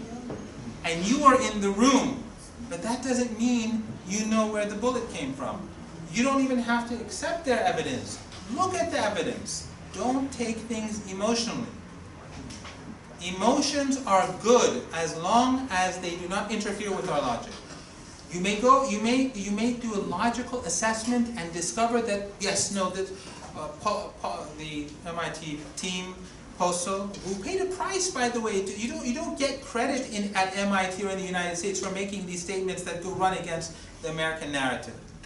Who has the airplane war? Who used it in Syria right now? No, in 2013, airplanes weren't used. They were I'm rockets. talking yesterday. They are saying they're airplanes. They are saying they weren't airplanes. They're saying this is a false flag operation. So, Doctor, in your opinion, who do you think? I don't know. I wasn't there. I'm saying that this is something that you have to analyze. Dr. Muradi, Yes. finish answering the questions. Okay. They will dismiss those who would like to have discussions with him afterwards. Feel free to do so. On the way to the airport, you can drive me there. And okay, what was the next? Yes, please. Sorry. In the light of the deteriorating relationship between America and Pakistan, what do you see the future of Afghanistan? Actually, Iran's role? I think that we have to see how it plays out. But I think it's obviously good for Iran. The greater the gap between the United States and Pakistan, the greater the potential for strengthening relations with Iran and Pakistan. Just like in the case of Turkey. Iran and Turkey, I think they have a huge opportunity now to reinforce their relationship. Iran and Turkey have always been mature towards one another, even though they had sharp differences over Syria. They continue to have differences over Syria, but they never destroyed the relationship because both recognized the importance that the other has for them. And I think now, the first country that condemned the coup as it was happening, when the West was not, and when Saudi Arabia, who was the first country that defended the legitimate government in Turkey? It was Iran. Immediately the Iranians made a statement. When Morsi, and Professor Al, I'm confused, I said something to you the other day which I confused. The night of the coup in Egypt, Ayatollah Khamenei the next day said, I could not sleep till morning, I was so upset. Even though Iran had huge differences with the Egyptian government, I spoke to Dr. Al-Arian in Lebanon at a conference. Yes, no, a different Adam. He was one of the senior and key figures in the Brotherhood. We were saying to him, I was saying to him, 2 or 3 other people were saying, you have to remove the generals, you have to remove this, and he was saying, no, it's last one about Libya. So Libya, what I was saying again was not a defense of Azofi.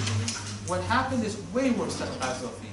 And the Americans had known, the point is the Americans, when they come in the region, they're not doing it for the Libyans, they're not doing it for the Syrians, they're not doing it for the Yemenis, they're not doing it for anyone. Whatever they do, you can be damn sure that it's going to make it worse. So whatever Azofi was, things are now worse for Libya. God knows what the future holds. Now CNN talks about the slave trade, which they created this catastrophe. Yes. Thank you very much. Sorry to answer all the questions, but it was very, very good discussion.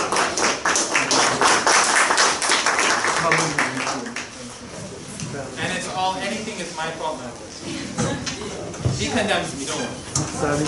جزاك الله خير المحاضرة طيبة نحن مستقرين مسؤولين كنا عبد الله توقعت كان يسأل بس حب الشعب المشاهد. Assalamu alaikum. Thank you for being here for our seminar series. This afternoon we're going to have with us Dr. Muhammad Marandi. Dr. Marandi is from Iran. He's a graduate from the University of Tehran and Birmingham University in England. For his master's and PhD degrees. He was born in the United States, so he lived for the first dozen years, actually, in the United States. So he is very much familiar because his expertise also is in American studies and post-colonial literature. And he also teaches English literature. He has frequently appeared in many news programs from news channels around the world. So he comes from a very good background, considering the topic at hand. The lecture today is titled Iran, the United States, and the challenges facing the region. He will speak for about 30-35 minutes or so, and then we'll open it up to questions and answers. He will try to give us the basic background regarding the challenges facing our region, again from the point of view of someone who lives in Iran, but also someone who is very much knowledgeable about the region. Dr. Mahandi.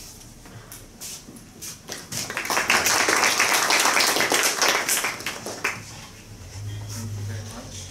I did my MA at the University of Toronto, PhD at Birmingham. All right. And it's in England. It's Birmingham. Birmingham. Yes. When I first went to England, I said Birmingham. Yeah. They didn't like that. Like Michigan and Yeah. They were like, no, this is not that. It's not that. First of all, I'd again like to thank Professor Al-Arian, a hero to many of us, for his resilience and for the fact that he never lost hope or faith despite the injustices that were imposed upon him in the land of the free and the home of the brave. And I'd like to thank all of you for bothering to be here. I would also like to point out that all my views here are my own views, and if you're unhappy with anything that I say, it's my own fault. It's no one else is to blame. And I don't wish to convince anyone about anything. Well, of course I'd like to convince everyone about everything, but I would, even if you disagree with the things that I may say, at least if something good comes out of the discussion, it would be at least to understand that there is a perspective out there that has a, let's say, a following and a logic to it, even though you may not accept that logic in certain cases, whether it's with regards to the United States, whether it's with regards to Iranian independence, whether it's with regards to Iranian regional policy, and so on and so forth. Iran's problems with the United States began basically from day one of the revolution. The United States supported the Shah. There's a very good book that I would advise all of you to read if you're interested, and that is Going to Tehran by actually two close friends of Professor Al-Arian, Flint and Hillary Mann Leverett. Both were senior figures in the Bush White House administration. Flint was here in October. They met him. Yes, very outstanding figures. Their book I consider to be probably the best book in the English language on contemporary Iran. Even though there are many books, but those that I've seen I have not been impressed by. So it is a book to read, I think, if you're interested in this sort of thing. Yes, sir. It's called Going to Tehran. So the problem began with the United States from day one. After the revolution, the United States tried to undermine the Islamic Republic, and that was basically why the embassy was taken. Many Americans like to believe that Iranian-American relations began with embassy takeover, but that's not the beginning of history. Going to Tehran, yes. You can go to Iran too, but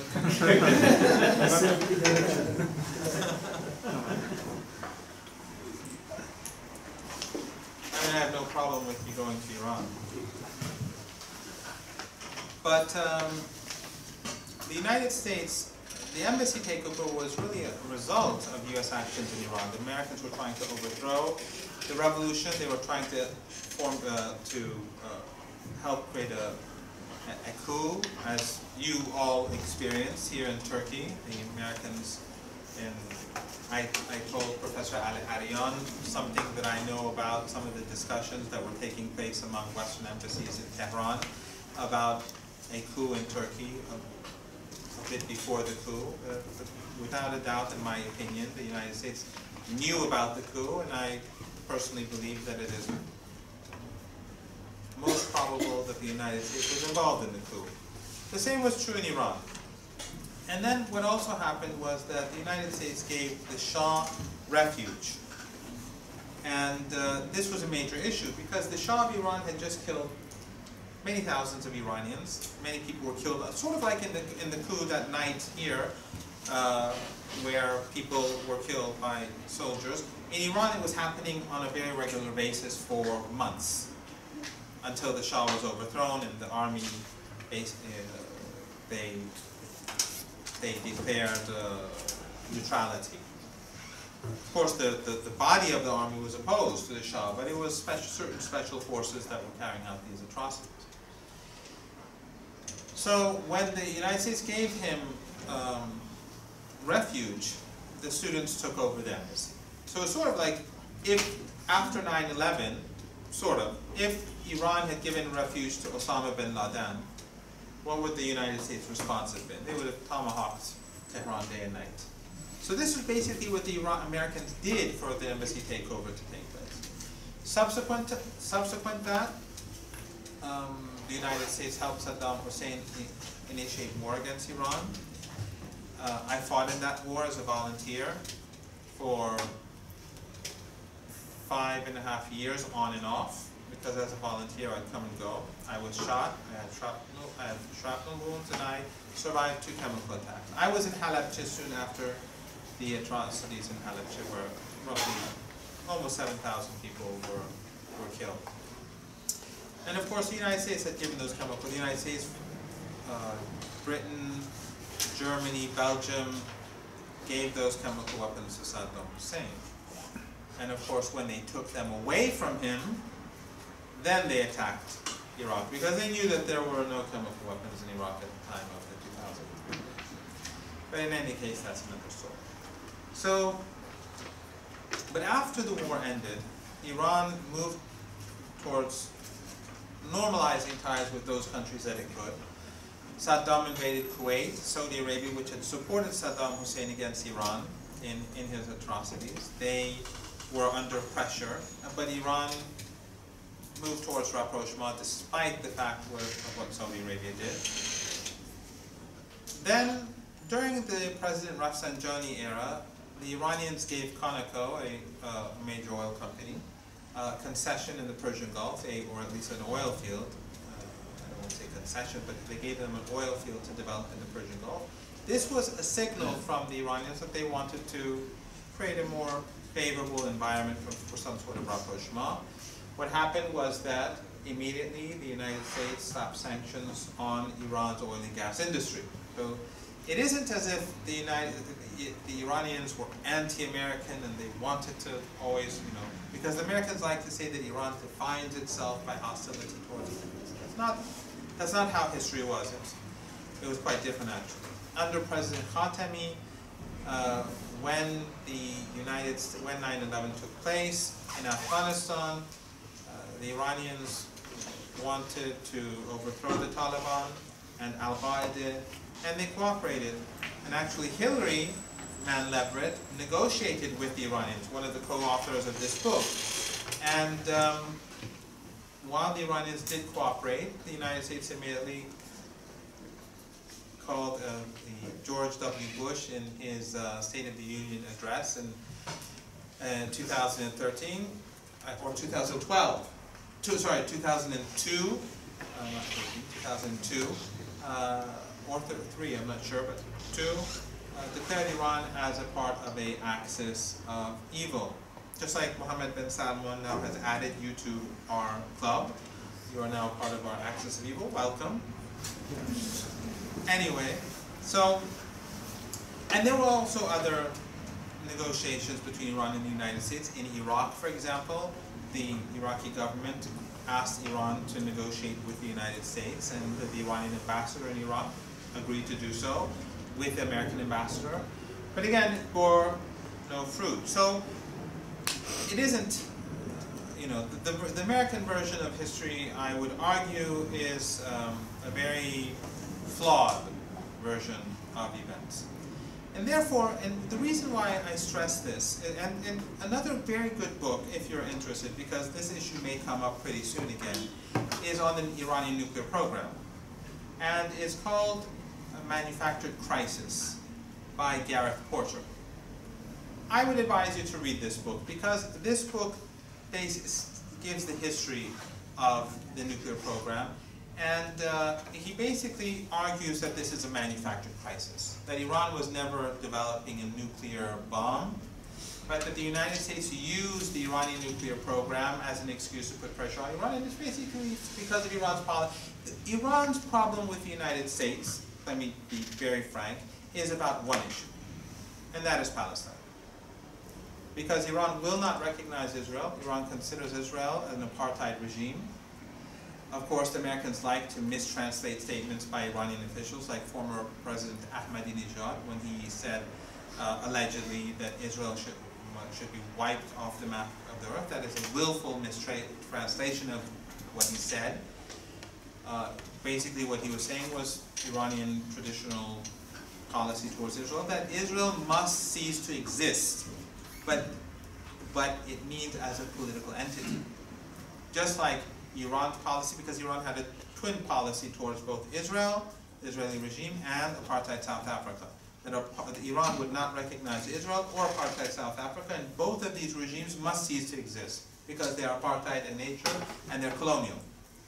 This is the Iranian policy, that's the Iranian policy today, and that's what the Iranian policy will continue to be. So Israel must cease to exist until the state of Israel changes in nature, just like apartheid South Africa. Once Nelson Mandela was freed, once the ANC was allowed to be active in a normal fashion, and other parties like the PAC and so on and so forth, but of course the most important party was the ANC. And once the resistance against apartheid in South Africa declared its acceptance of the new status quo, then Iran would normalize relations with South Africa, and it did. As soon as the regime was dismantled, Iran had normal relations with the new South Africa. The Iranian position on Israel is the same.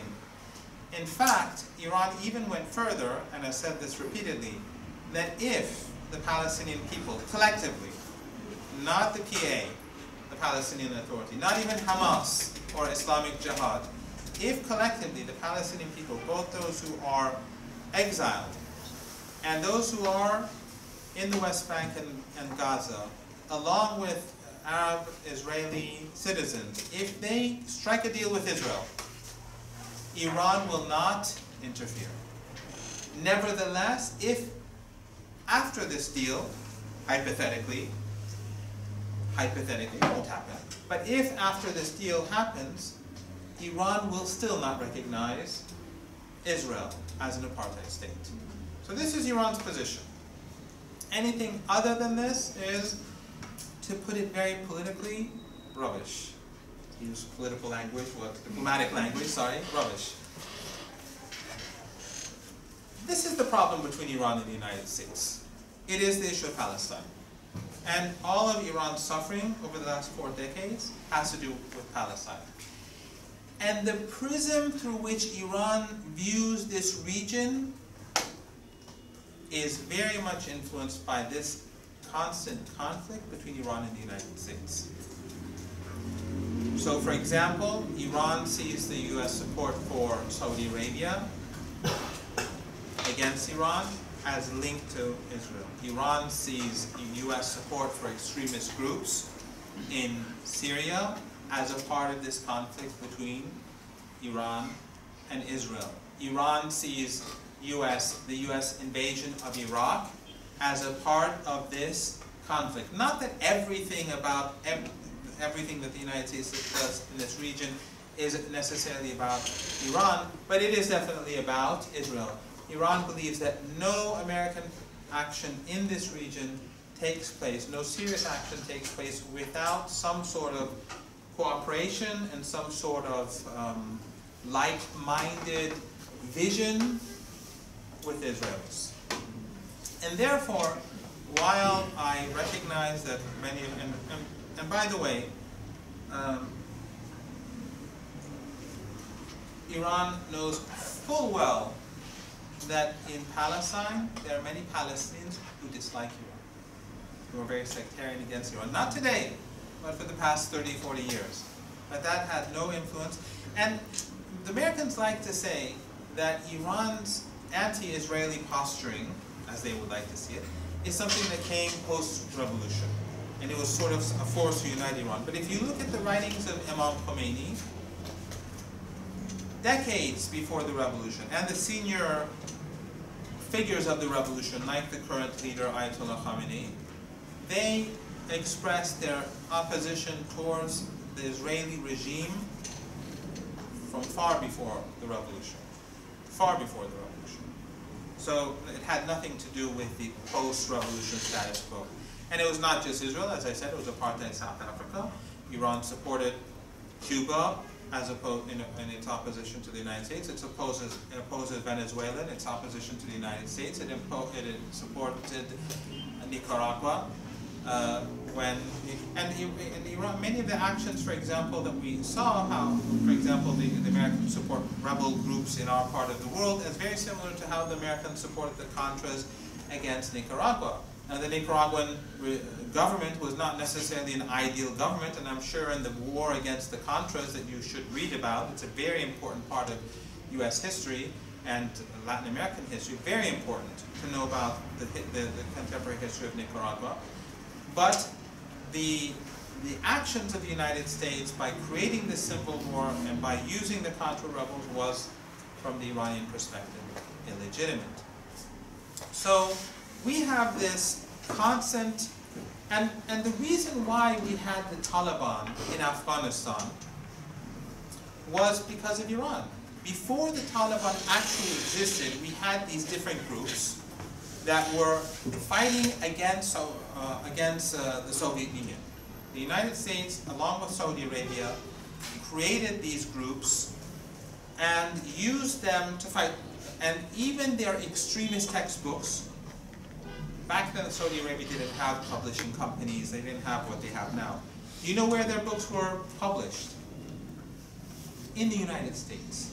The Americans would print the school books of the extremist, very sectarian books, because they wanted the children of Afghanistan to hate the Soviet soldiers as non-Muslim, as kuffar, and so on and so forth. So this is all, I mean, I don't want to say Google because I don't like Google anymore. I don't trust any of these American search engines, but use a search engine. It's more and more difficult to find things, by the way, nowadays. Because all the good stuff, it goes way down. You have to really search, and all the Western garbage goes up. Just like if you want to Google Iran, the first page that comes up, it's Wikipedia, which is theirs, and then you have like the Washington Post, the Guardian, and so on. You don't get anything from Iran. And this is a major problem. Just like I was saying the other day, for those of you who were there, Turkey, how do people in the world know about Turkey? They know about it from the BBC, CNN, Western think tanks, and then even our think tanks, they read their stuff and they translate it in Persian, and that's how many of us understand Turkey. Now I've been fortunate that I have good friends in the AK party, and I have Muslim Brotherhood friends from childhood, and therefore I understand Turkey a bit better than some others, though I don't understand my own university, let alone, I don't know, my country, let alone Turkey. But I have a perhaps somewhat more sophisticated understanding because of that fortunate background that I have. If it was my class, I would expel them right. At least in my dreams. You have these dreams sometimes. Just finish the class. Yeah. No, I don't kick people out. They usually kick me out of class. As soon as the time is up, they start closing their bags. Have you ever had larger class in this? This would be a large class. Good, thanks. Yeah, this would be a large class. But my students are usually very, that when the class ends, they say, "Hasana washid." It means don't be tired. It means, time to go. Or they start, closing their books, like, then they do it again and again, so because they think I'm hard of hearing. It's like, finish it. I'm very popular, obviously. So, yeah, they want to get out as soon as possible. So, this is, so you're getting, and then afterwards the Taliban came. After this was finished, the Taliban rose. It came later, after the Soviet Union left. The Taliban as a group did not exist at that time. So the initial objective was the Soviet Union. After that, though, the objective was quite different. They wanted to destabilize Iran's eastern border. And the reason why the United States kept Saddam Hussein after the second war in the Persian, the first war in the Persian Gulf between when the Americans attacked. Well, the first war was really Saddam's invasion of Iran. But when the Americans attacked Iraq, after Iraq, Saddam occupied Kuwait. And I don't want to say Iraq because it wasn't Iraq, it was Saddam Hussein, their man in Baghdad. When they expelled him, there was an uprising in Iraq, both in the north and the south of the country. And the Americans, who had created a no-fly zone in Iraq, they allowed Iraqi helicopters to become active because they wanted Saddam Hussein to crush the rebellion, because they wanted Saddam Hussein to remain in power to keep Iran isolated. Yeah, the Taliban on the east and Saddam on the west. And they massacred Iraqis. They massacred north and south. Then they imposed sanctions, which killed 1 million Iraqis. And when Madeleine Albright, the US Secretary of State, who Amnesty International loves, by the way, she was a keynote speaker at one of their conferences in Chicago, which was about NATO staying in Afghanistan to, protect Afghani women's rights. And you know that ever since the Americans invaded Afghanistan, opium production or the production of drugs in general has increased 30-fold in that country. 30-fold. If there's, and I'm sure that many people in the American Army have done quite well, thank you very much, as a result. So, the Taliban, which rose after this period, they and Saddam were to box in. And so she said, when they asked about, at that time it was in the middle of those sanctions years, and the interviewer said, 500,000 children have died as a result of the sanctions. Do you think it's worth it? She said, yes, it's worth it. 500,000 kids at that time. Later on it increased to 1 million. Sort of like when Muammar Gaddafi was killed, and you know how he was killed. I don't want to explain it, though you can look it up, you can watch on YouTube. Well, anyway, she said, Hillary Clinton did an interview, and she said, we came, like Caesar, we came, we saw, he died. All this is online, right? So, Iran this is everything that America did, the United States did in this region. One eye was on, let's say, they kept an eye on Iran. I'm not saying that everything is linked to Iran, but a lot was. And Turkey, I believe, faces a similar predicament. But I'll get into that. And the Arab awakening, or what in Iran they call the awakening, in the West they call the Arab Spring. I think this was true as well. At the moment, the issue of the nuclear deal, because I want to keep it short, and then if you have questions, because I'm pretty sure I know you have some very sharp-edged questions and some key questions. And again, as I said, I don't want anyone to get upset, and if I say something that you disagree with, just recognize that if I'm wrong, at least there's a case to be made, let's say, but you don't have to accept it. But before getting on to your questions, I'd like to make a final point, and that is that the nuclear agreement that was made between Iran and the United States, I think, is a litmus test. And from the beginning, many Iranians were opposed to the nuclear deal. Many Iranians supported the nuclear deal. Many Iranians, like myself, felt it was somewhere in the middle. But the Iranians agreed to abide by it. Because the Americans were saying Iran is building a nuclear bomb, Iran is evil, Iran is untrustworthy, and and they have, of course, a monopoly on the media. So, and the production of knowledge, as was discussed in the conference, unfortunately. So, but the Iranians signed up to the deal, and from day one, they have been abiding by it. completely. No one has ever made a case that Iran is not abiding by its side of the bargain, despite the fact that not everyone in Iran agrees with the deal. On the other hand, the United States has been violating the agreement from day one, under Obama. Under Obama. The Iran Sanctions Act, which was renewed, violated the agreement. Articles 26 to 29, which I think you should read. Anything that impedes the the United States should not only not impede the normalization of Iranian trade, but it should help to normalize it based upon the agreement. But what the Americans did was they renewed the Iran Sanctions Act. They put pressure on foreign banks, including Turkish banks. The whole Zadrob case is linked to Iran.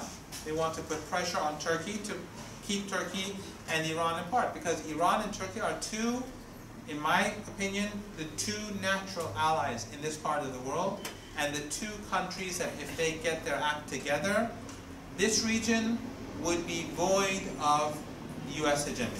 That's my personal opinion. Culturally speaking, religiously speaking, the similarities between Shia culture and the Sunni Islam that dominates Turkey is very, very much closer than the Salafi Wahhabi culture that exists. Well, it used to not really exist that much in much of the world, but since Saudi Arabia, as Mohammed bin Salman recently admitted, although we all knew it, that Western countries asked Saudi Arabia to spread the ideas of Muhammad ibn Abdul Wahhab for a host of reasons. It wasn't just a Cold War issue, it continues till today. But in any case, Iran and that's again my personal view of Iran and Turkey. So the issue of Zadrob and the Turkish banks is because they want to prevent Iran and Turkey from growing closer to each other, and they want to put pressure on Iran at the same time. But the fact remains that under Obama, we had the visa restriction laws that were passed. They violated the agreement, the pressure on banks not to work with Iran. And then when Trump came, this trend was intensified. And by the way, we had the presidential decree, the so-called Muslim ban. And by the way, as I was about to say, this ban, which doesn't include Turkey, but this ban began in the Obama years. The visa restriction laws that were passed by Congress and the Senate under Obama and have had the signature of Obama, and he never lobbied against it, and he signed it immediately, were the building blocks for what later on Trump signed as his president. So don't think that the world began, or Trump was something completely different. U.S. policy under Trump and Obama were not all that different from one another. So the point that I'm trying to make is that now we see that the Americans were saying that Iran is unreliable, that Iran is but we see that the United States is the country that has been violating this multinational agreement. And also, one other thing that I would like to point out, as a small footnote because it is linked to Turkey, and that is that when Obama sent a letter to President Lula of Brazil and Prime Minister Erdogan at that time, in 2009, that's right, saying that under certain, and the letter is online, by the way, you can find all this, saying that under these conditions, they will accept a deal with Iran. President Lula and Prime Minister Erdogan came to Iran, met with the Iranian president and the Supreme National Security Council people and the leader and everyone, and they came to an agreement that was based upon, that included the terms that Obama had stated. Obama and his administration, they thought that Iran would not accept the deal. And when Iran accepted the deal, Obama said, we don't accept it. And the next day, they went to the UN Security Council and imposed new sanctions for a couple of reasons. One, because they didn't want a deal. Just like now, they're violating the deal. And second of all, they did not want countries like Iran, Turkey, and Brazil to begin making their own decisions and coalitions. They did not want us to make our own coalitions. Why? Think about it. Think about it.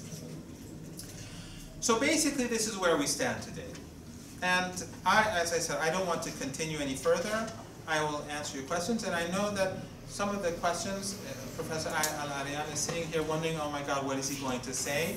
I'll try to be as mild, as careful as possible. But anything that I say that you find to be horrible and inhuman has nothing to do with it. It condemns me right now.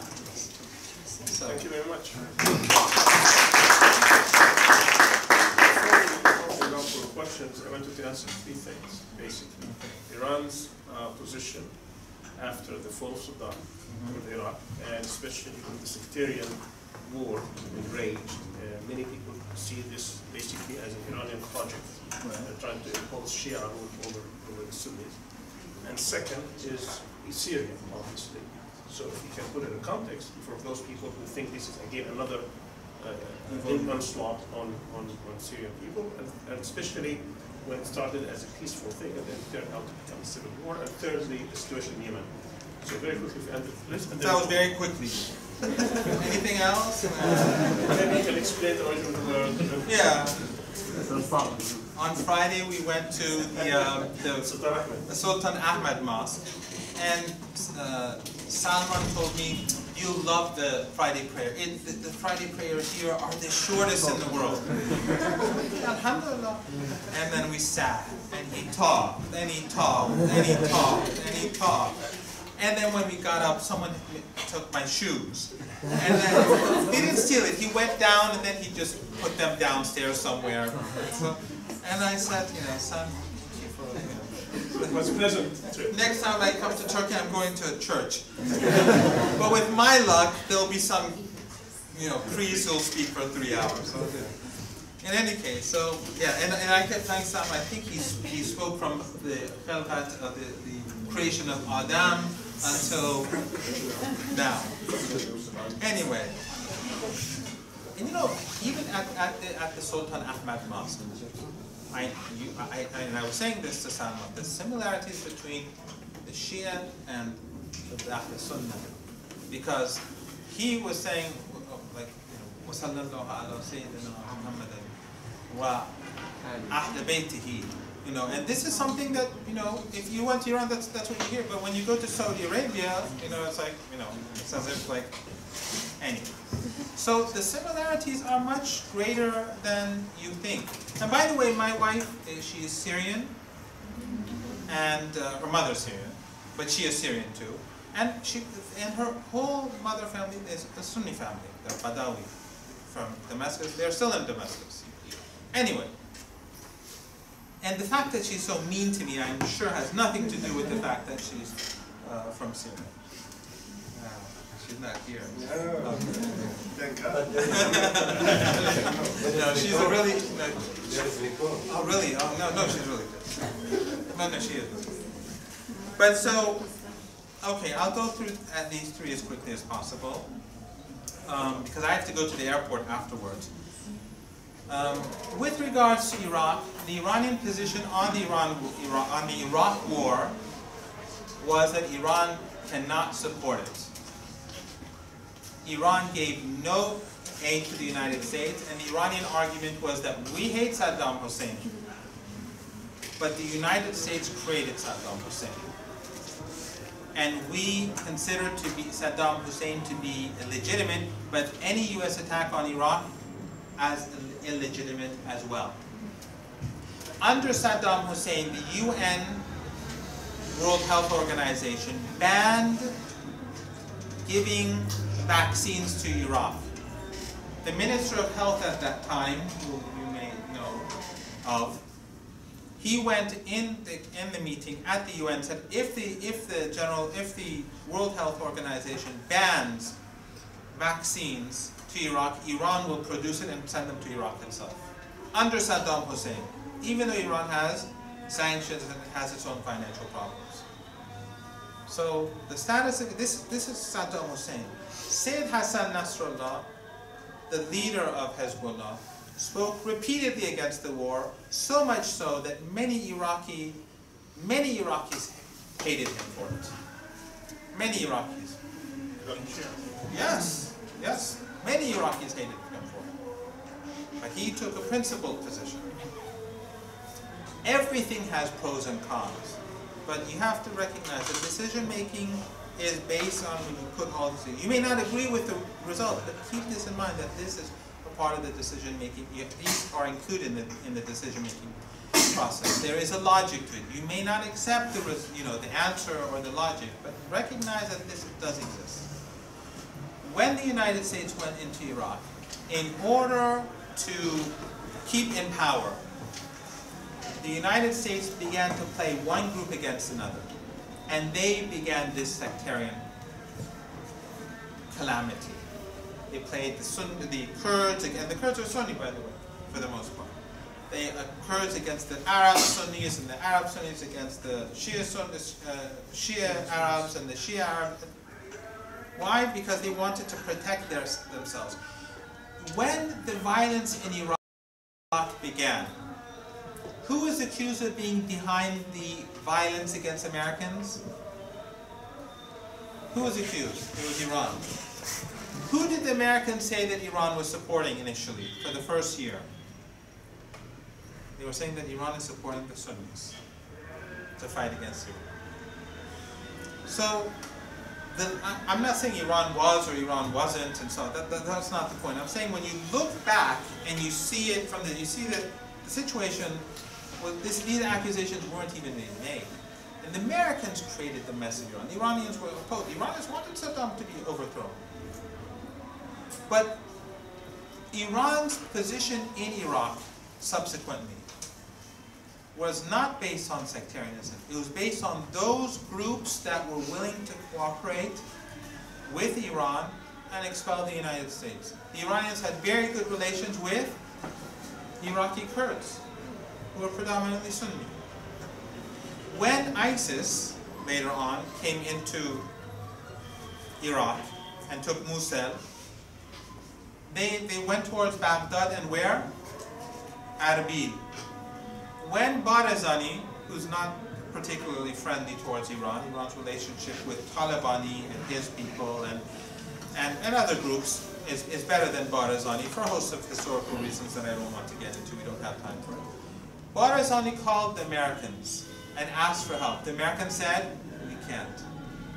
He called the Iranians, he called General Soleimani, and they said, hold them back for 48 hours. You can't just bring in troops. You have to prepare.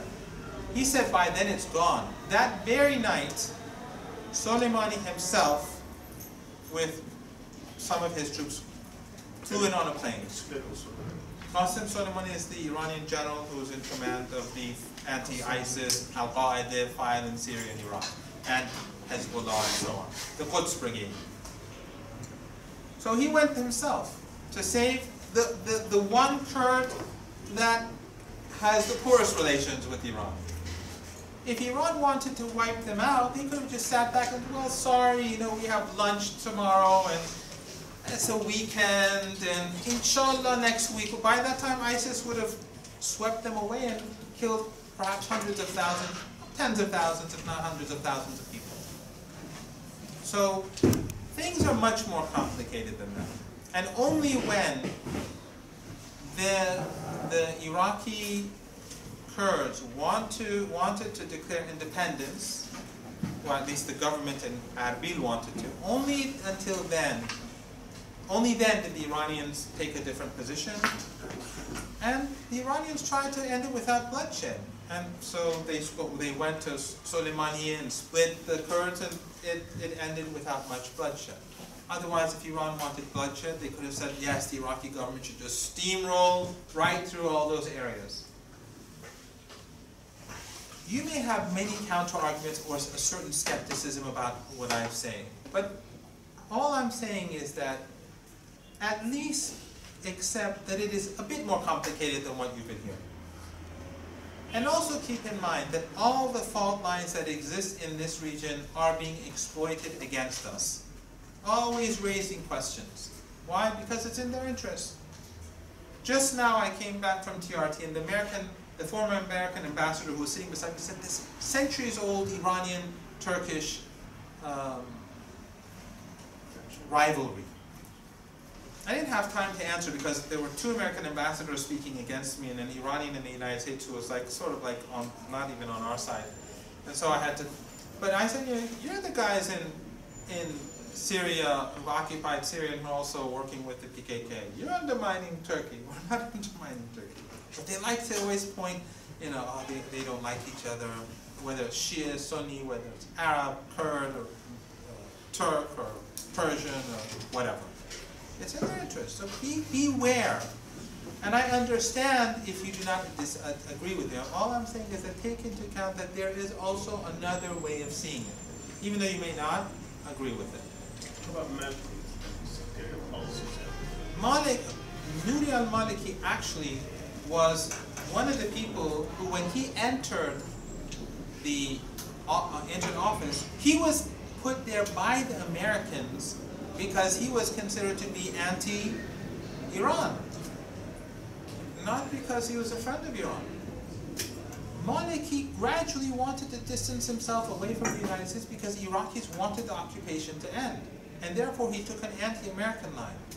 Now, how sectarian he was or not, that is debatable. He says he wasn't, his opponents say he was. But the percentage of cabinet members who were from the Ahl Sunnah in Iraq under Maliki were the same as under al-Ibadi. So, how these are, and remember, and again, remember, much of what has been going on in Iraq and Syria over the last couple of decades. Turkey is a wonderful country. I really like it like my second one. But remember, a lot of the narratives against Iran were coming from Saudi Arabia, and at that time they had a lot of influence even in this country. I think now, because of the behavior of Saudi Arabia, this gap is widening, and I think this is an opportunity for Iran and Turkey to reach it. Because Iran doesn't have a voice. Iran doesn't have a powerful media. Iran doesn't have, even now, if you ask me, where can we get our information from Iran? The only thing that comes to my mind is a book by two former White House officials. That's how bad it is. That's how bad it is. So Iran really, maybe if you know Arabic, there is some material out there, but in English, there definitely isn't. Syria? I'll get to Syria in a second. I just want to, and one point for Iran, Iraq is a country that is a battleground between Iran and the United States, because the United States wants to have a permanent military presence in Iraq. But what is the dominant community in Afghanistan? Is it Shia or Sunni? Sunni. Who is the president of Afghanistan? Is Shia or Sunni? Sunni. Who has good relations with the government of Afghanistan? Iran or Pakistan? India. India. Good point, actually. Iran. Not today. From 2001. The Afghani government says that Pakistan, the intelligence service in Pakistan, the ISI, is supporting Al-Qaeda and the Taliban, and now ISIS is going there. The Americans are helping ISIS to go to Afghanistan. So if it is so sectarian, why is it that this government in Afghanistan, despite American pressure, despite the American occupation in that country, they see Iran as a friend, but they don't see Pakistan as a friend? It's complicated. I don't want to say, but I'm saying, look at it from, if you look at the Kurdish issue, when you look at Palestine, it's not that easy. It's not so simple. Why, for example, in Azerbaijan, Iran's relationship with the Azeri government has never been very good. Why? Because Azerbaijan has a very close relationship with Israel. That's how it is for Iran. This is the battlefield. Going on to Syria. And here, again, I don't want anyone to get angry with me.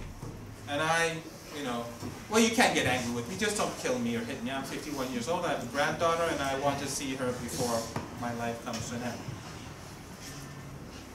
the Syrian issue began in 2011. Syria was the country that was helping Hamas, Islamic Jihad, and Hezbollah. And I will get to Hamas in a moment, because Hamas has two wings, the military wing and the political wing. And the political wing of Hamas, from the very beginning, had a difference of opinion on Syria than the military wing. Keep that in mind. For me, the military wing is infinitely more important than the political wing, and my admiration for them is infinitely more greater than the political wing. They're the ones who humiliated Israel 3 times in Gaza. And the amount of money that Iran spends on defending Gaza is huge. Huge. Every bullet that Iran has to get into Gaza, Iran has to pay something like 20 times as much as that bullet to get it there. Smugglers, it goes into God knows where. If I knew, I wouldn't say it, but I don't know. Iran pays a lot of money for the defense of Gaza. No one gives Gaza weapons but Iran. No one. No one gives them training. No one but Iran. Never. This is a fact. Iran may be evil, okay? Iran may be evil. Just keep that in mind. With regards to Syria, I want you to keep a couple of points in mind. Jot it down, look it up later. Again, it doesn't necessarily have to change your perspective. In 2001, there was unrest in Syria. The Syrian government screwed up. The Iranians protested to the Syrian government. People were killed. But people were also killed when there were protests under Morsi, although Iran supported Morsi. People were killed in Turkey when the PKK took villages. And you look at those villages, some of them were severely damaged when the Turkish government had to take them back. The Turkish government may have killed innocent people. Maybe Iran killed innocent people in some protests or somewhere. But you have to look at the broader picture. So the Syrian government, their forces killed protesters. But what did Iran see from early on? Iran saw from early on Saudi Arabia was beginning, along with the United States, and all of this is well documented, to begin funding groups in that country. Any time and anywhere that Iran sees Saudi Arabia and Iran, and you'll never see Saudi Arabia and Iran, but it was Saudi Arabia and the United States, the Iranians, a bell rings in Iran. Well, that's old school. Now it's like being on a cell phone or something. That is danger. That is danger. So, and from early on in Syria, while there were massive protests across the country, and I was in Lebanon at that time. I was closely monitoring because I was on my sabbatical at AUB, which later on banned me, by the way. But in any case, there were massive protests against President Assad. There were massive protests that weren't against Assad, that wanted reform, and there were massive demonstrations pro-Assad in Syria during those first few months. The Iranians wanted a solution, but the Americans and the Saudis militarized the situation. I want you to look up and from early on there was violence. In Der'a, as well as in Jisr Shughul, right? 82 soldiers, for example, and I think Jisr Shughul were killed early on. I want you to look up this document. The Defense Intelligence Agency document of 2012.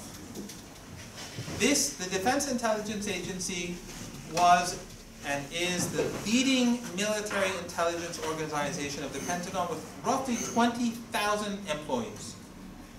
The Defense Intelligence Agency document of 2012, which was partially released because of a watchdog group called Judicial Watch, which is a sort of conservative, right-wing, well, the United States is all right-wing, but you know, whatever, very right-wing. It was partially released because they wanted to get dirt on Hillary Clinton on Libya. So this was about Libya.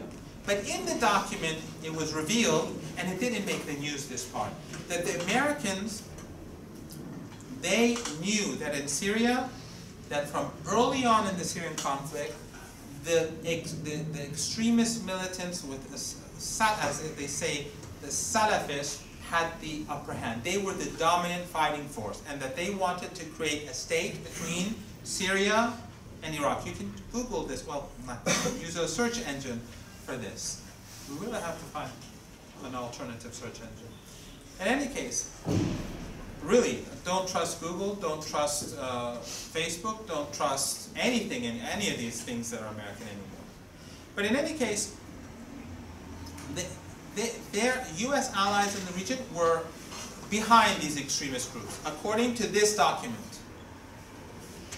On Al Jazeera, and this you can find on YouTube, General Flynn, General Michael Flynn, you know of, because there's a very brief tenure of his during the first 3 weeks of the Trump regime in Washington, where he was the national, where Bolton is going to be, he was the national, the president's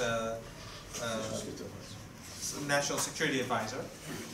He spoke on Al Jazeera, and I really wish, he badmouthed Iran in that interview, but he spoke for about 11 and 12 or 12 minutes on Syria with Mehdi Hassan. Right? Watch that. Watch that interview. Make sure you watch it. He said, when Mehdi Hassan pressured him about this document, he said, he admitted that the United States took a willful decision to support its allies in supporting the extremists. The extremists that from early on had the upper hand. Keep in mind, Hezbollah, which is antagonized by so many, when did it enter Syria for the first time? 2013. In the operation, the Qusayr operation. The summer of 2013. I was in Syria at that time, by the way. Because I've been to Syria during these years 9 or 10 times, I don't know correctly. I've been to the University of Damascus 9 or 10 times during this period. And I've lectured and I've spoken to students and I walk and I went there freely, just like I come here. I've been around. Okay, and my experiences are anecdotal. I'm not saying that this is scientific, but I've been around. I've seen a lot. Anyway, General Flynn, this is the statement he made. So, you've been in court a lot. I think you know a bit about it. What do they say? Document number 1, evidence number 1. What do they say? Something like that. Exhibit. Exhibit, yes. Exhibit number 2 or 3, because this is the interview.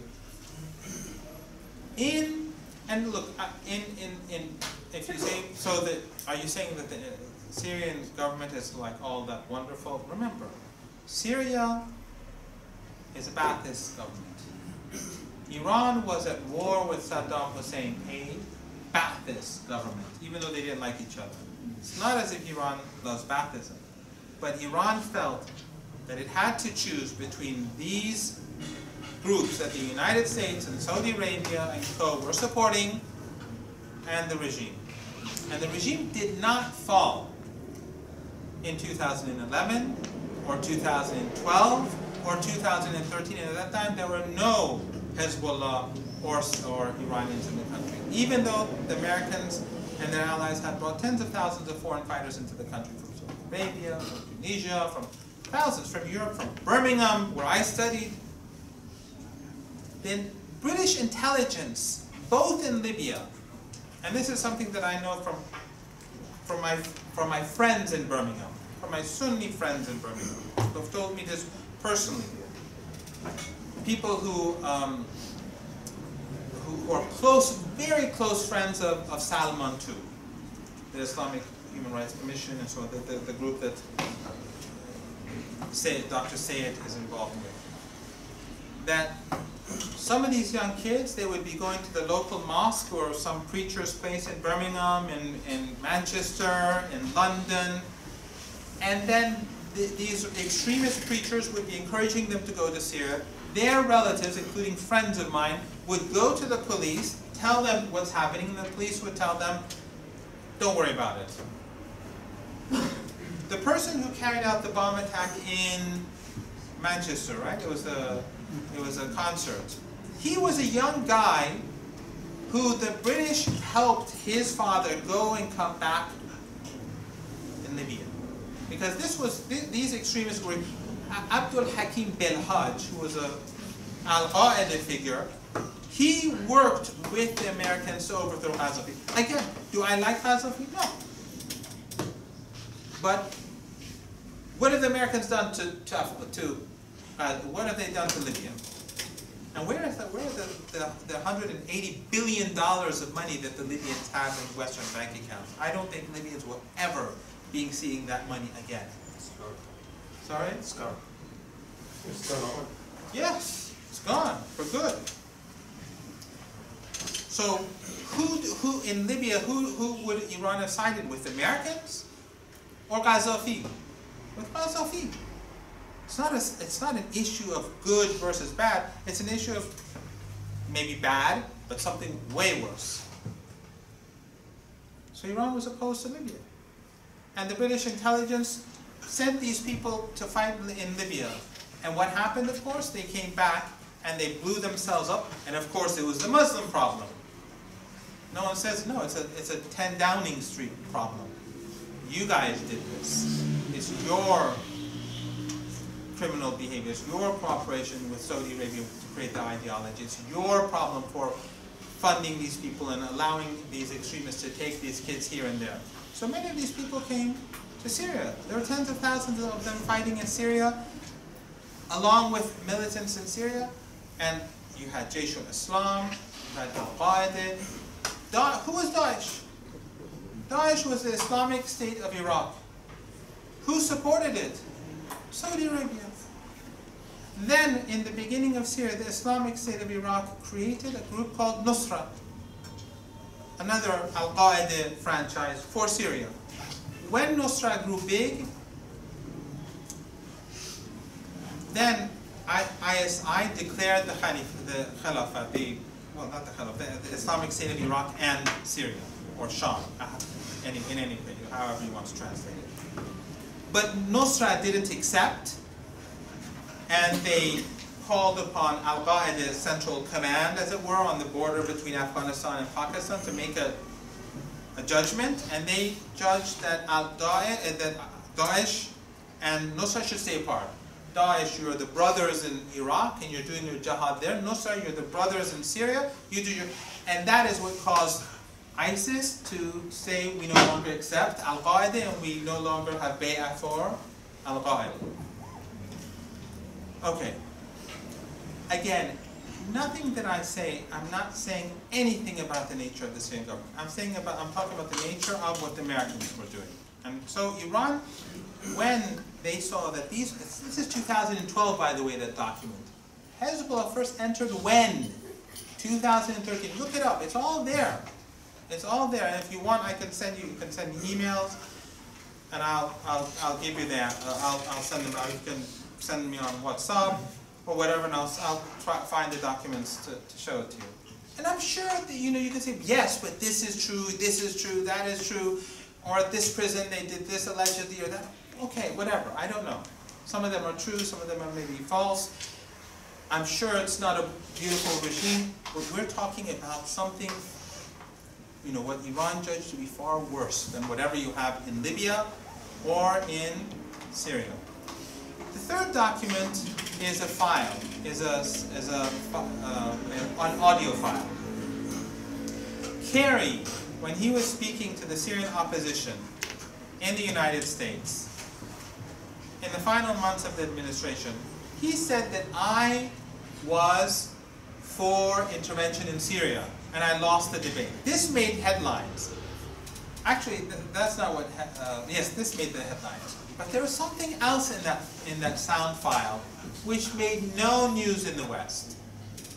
He said that we allowed ISIS to advance on Damascus to put pressure on the government. Until then, they were saying that ISIS, in public, they were saying that the Syrian government created ISIS.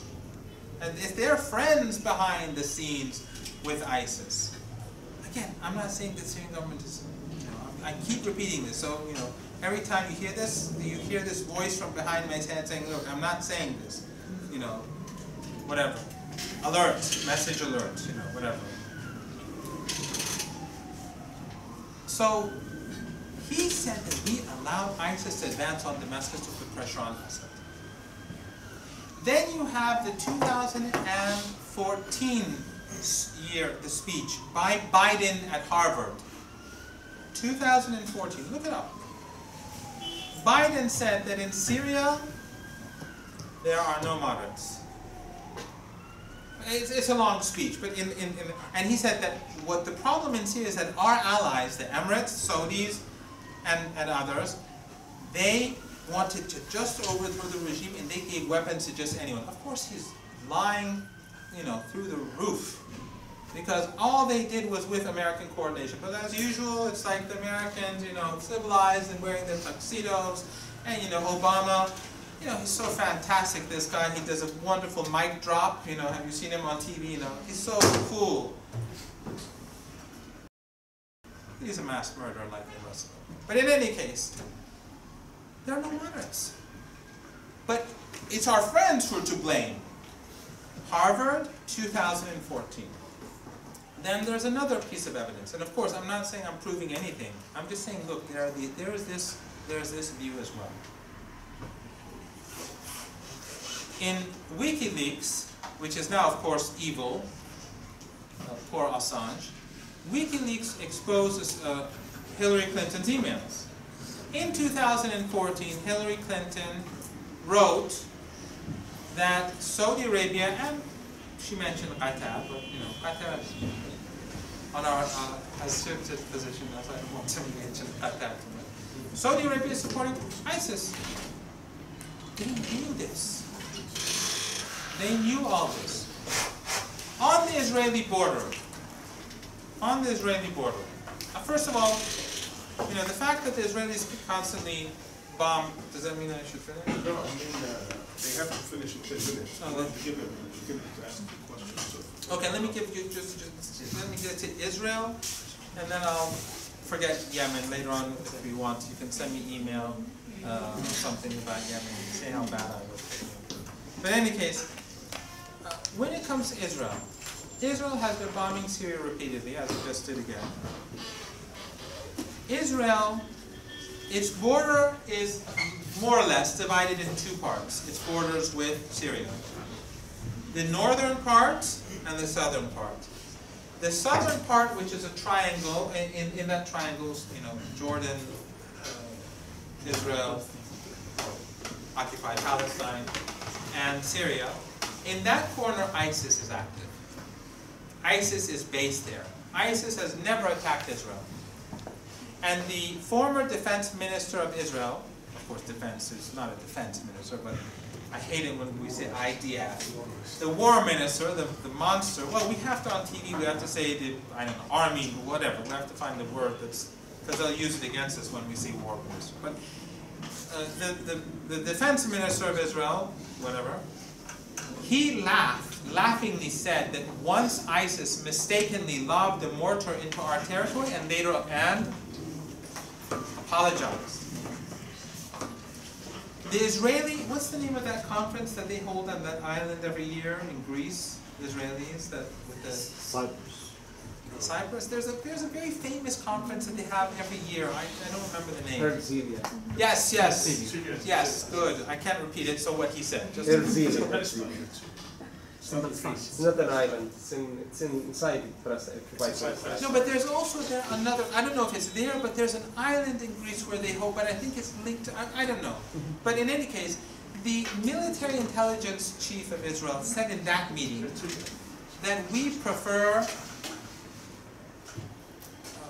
ISIS over Assad. ISIS, not even Nusra, not even Jaish al-Islam. ISIS over Assad. And third, the former head of Mossad on Al Jazeera. Again, Al Jazeera. Look it up. It's there. I think it's Mehdi Hassan again. He says, Mehdi Hassan has asked, why do you help Nusra. He admitted that we helped Nusra, he says it's humanitarian. And because they have no agenda against us. He uses a sentence that I don't know, but it basically is because they're not Nusra, I mean Al-Qaeda. At that time they were Al-Qaeda because they only officially separated from Al-Qaeda a year and a half ago. This is the 9/11 people, the 9/11 people. Hello, Al-Qaeda. And then they said, well, if they're Hezbollah injured, what would you do? He said, we would never treat them, even injured. So, before he gets violent, I just want to say that these are some of the issues that exist. Now, that means that Iran felt that it had to make a decision. Syria was not, with the Saudis and the Americans, going to fall into the hands of a bunch of democratic and religious like you, people who are going to no, that was not what the plan was, and that is not what was going to happen based on their own assessments. That is the reason for the Iranian decision, at least, and again, if you don't agree with it, if you're upset with me for what I said, I really do apologize, but at least recognize that this logic exists, even though it may not be valid in your eyes. Very well. I'm going to open it up for 3 or 4 questions and leave him to answer all together. I don't want to go just between me and him. So let's see, by raise of hands, so I can make a choice. 1, 2. My flight's at 8:50, by the way. Yeah, we're going to make it. Because I'm staying in your place if I'm not. You are. No problem. Don't worry about that. Yes, Riyadh. This is Assalamualaikum. This is Riyaz Al-Khalid. I'm part of CIGA, and I come from Indian occupied Kashmir. That's why I actually mentioned India when you asked me who is the best friend of Afghanistan. I'm not sad, as you said, if we are saddened by your speech, but I would like to point out that the speech was like either you are with us or you are against us. I would like to know the logic behind Iran. When during 90s, early 90s, India launched a massive military crackdown in Kashmir. It used rape as a weapon of war. It murdered innocents. It is continuously murdering. It is arresting. It is involved in mass blinding of Kashmiris. It still is happening. Even when we speak, when we talk here, Kashmir is shut against the Indian barbaric acts. In 1994, Organization of Islamic Cooperation decided to move a resolution in United Nations Human Rights Council for against Indian acts in Kashmir. But what happened is Iran joined hands with India and sabotaged the resolution. If the resolution would have been passed, as you said, that Iran is facing all these problems because it is supporting Palestine for the last 4 decades. If that resolution in 1994 would have been passed by OIC, and then, because OIC was garnering support of many Western nations that time, it would have been passed by UNHRC then, and it was highly likely that economic sanctions would have been imposed on India then, like Iran is facing now. What was the logic behind, why did Iran sabotage that resolution? Okay, I think we got the point. Yes. Introduce yourself. I'm Bara, also in this university I'm studying. My point is, first question is, do you think Iran tried to support the Syrian regime to prevent Israel to be a regional power, and yesterday chemical weapon has been used by the Syrian regime? Okay, the first one. And second one is, and to be trust, my relevant in Duma right now, they killed by the gas that used it. The second question is, you say that Hamas was the one that supported by the Syrian, by the Iran regime support jihad and Hamas against Israel in Gaza. And that's right, but in 2011, where was Hamas in Damascus? Hamas left Damascus why? Is it agree with Assad or not? And later he come back. Why? Because Saudi Arabia didn't support him, and later he come back to Iran in order to support Gaza. Can I answer these before we go to, because I'll forget. Then we can get to the third person. Actually, I'm going to get 4 and then put it. Then we'll have 2 more. I'll forget. I remember. I don't. Yes. In the light of the deteriorating relationship between Pakistan and the United States, what do you see the future for Afghanistan, and what do you see the Iranian role in stabilizing or peacekeeping? Okay, last one, Iman. I think Professor for this great speech. Building on what you have said at the very beginning about the point of disagreement between the United States and Tehran, which is articulated in Israel. But however, I could not understand that both of Iran and Turkey know that the big threat is the United States. And this huge threat could put both states on the brink of destruction. The first question is, how could you explain the political spacing between both Tehran and Ankara? The second question, what is the main articulated point of disagreement between Tehran and Ankara? And finally, what are the preventive points that could possibly bring Tehran and Ankara together to fight, or at least to stand together to United States? Thank you. Before he answers, is there any female student who would like to ask a question? Go ahead. It's going to, the whole memory thing is now. I think it's quite big talk, as bachelors in transnationality, this kind of extent of politics. I find it a bit strange what you said about Libya and how, oh yeah, they lost all the money. I mean, that lost his foreign investments, that money that he had in European banks. But in your opinion, how do you think the Libyan revolution should have to do that?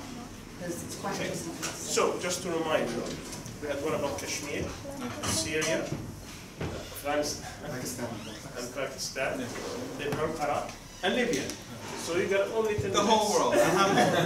So I'll be very brief with regards to which television channel, among all the English language television channels in the world, does the Indian government protest? It protests Press TV, because Press TV is the only channel that regularly broadcasts material about it. I do not know about what you're talking about, that I can look it up, but remember, a lot of what they say about Iran is not necessarily the facts on the ground. They can say that Iran did this, but sometimes, for example, just recently there was something in the Human Rights Commission that they said that Iran didn't agree to, and then the reason why, but that was one in the media, it was like something really nasty. I don't remember what it was just a few months ago.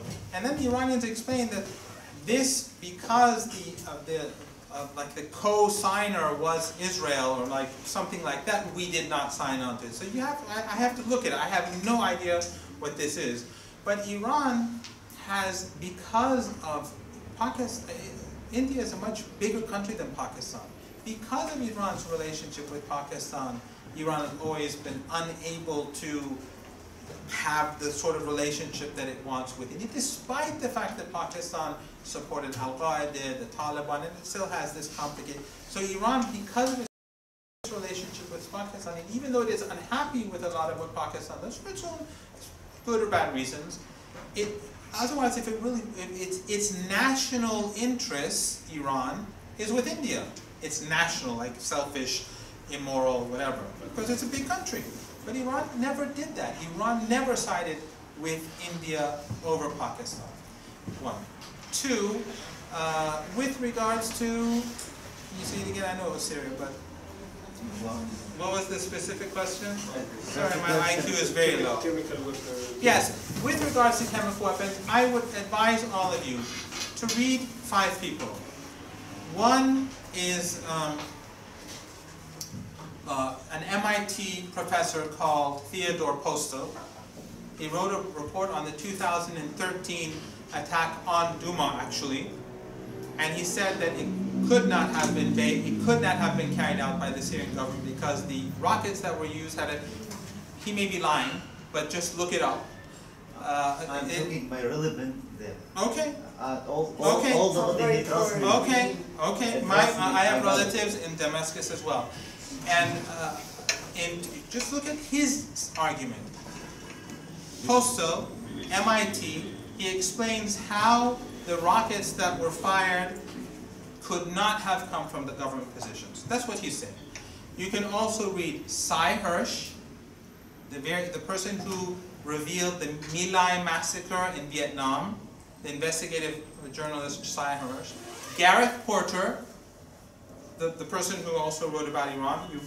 You may have read his stuff on Truth Out and Consortium News and stuff like that.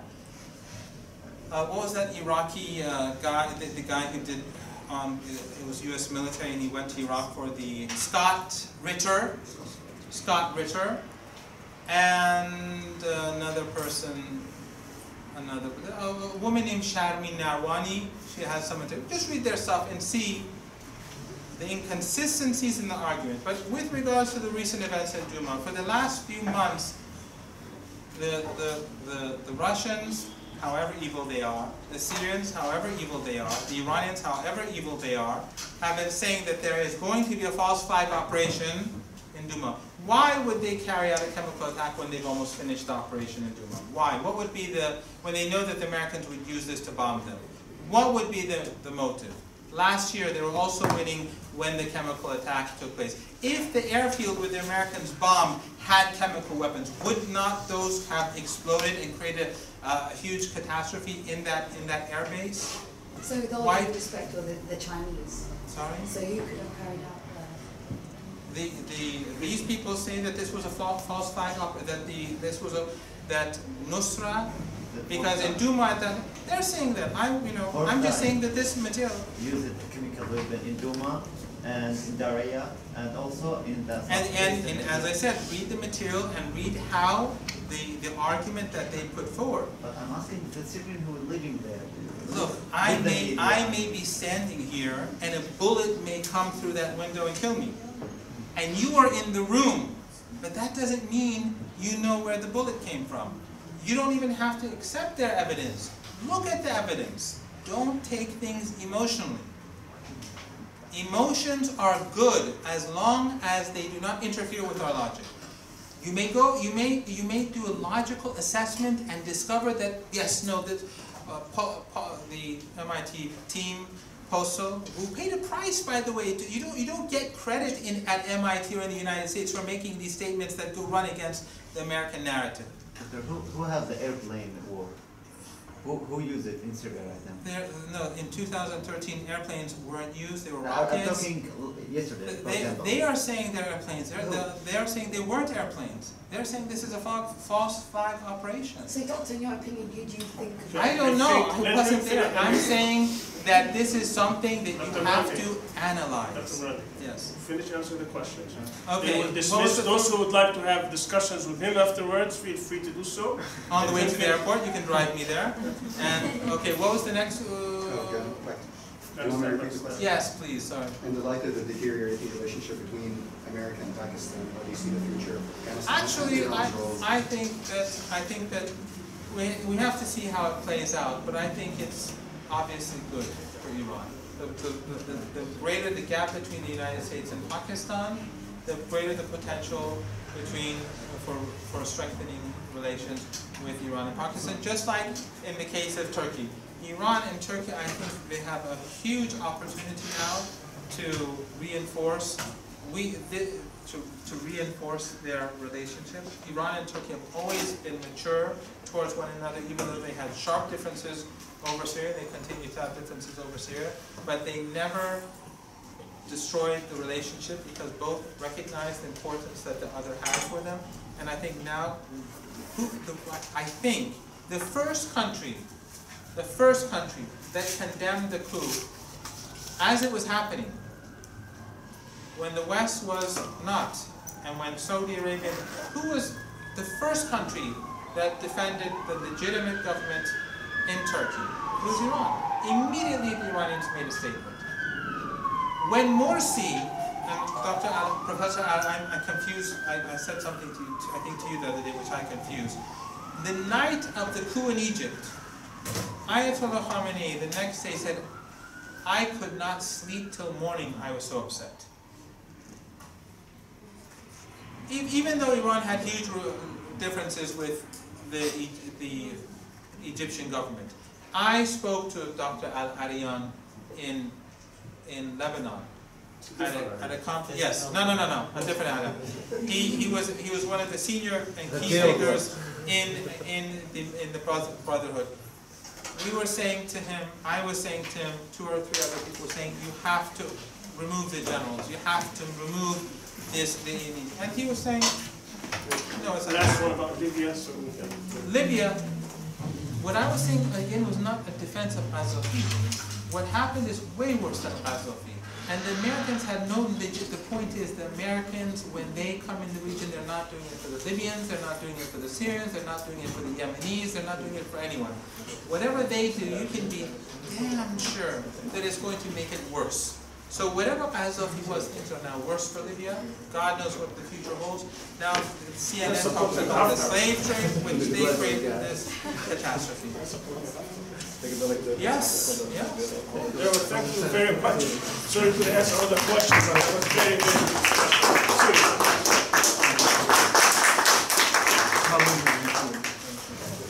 And it's all, anything is my fault, man. He condemns me, don't worry. جزاك الله خير محاضرة طيبة. سامحنا مقصرين بس لا عبد الله توقعت تسأل. كان بده يسأل بس حب الشعب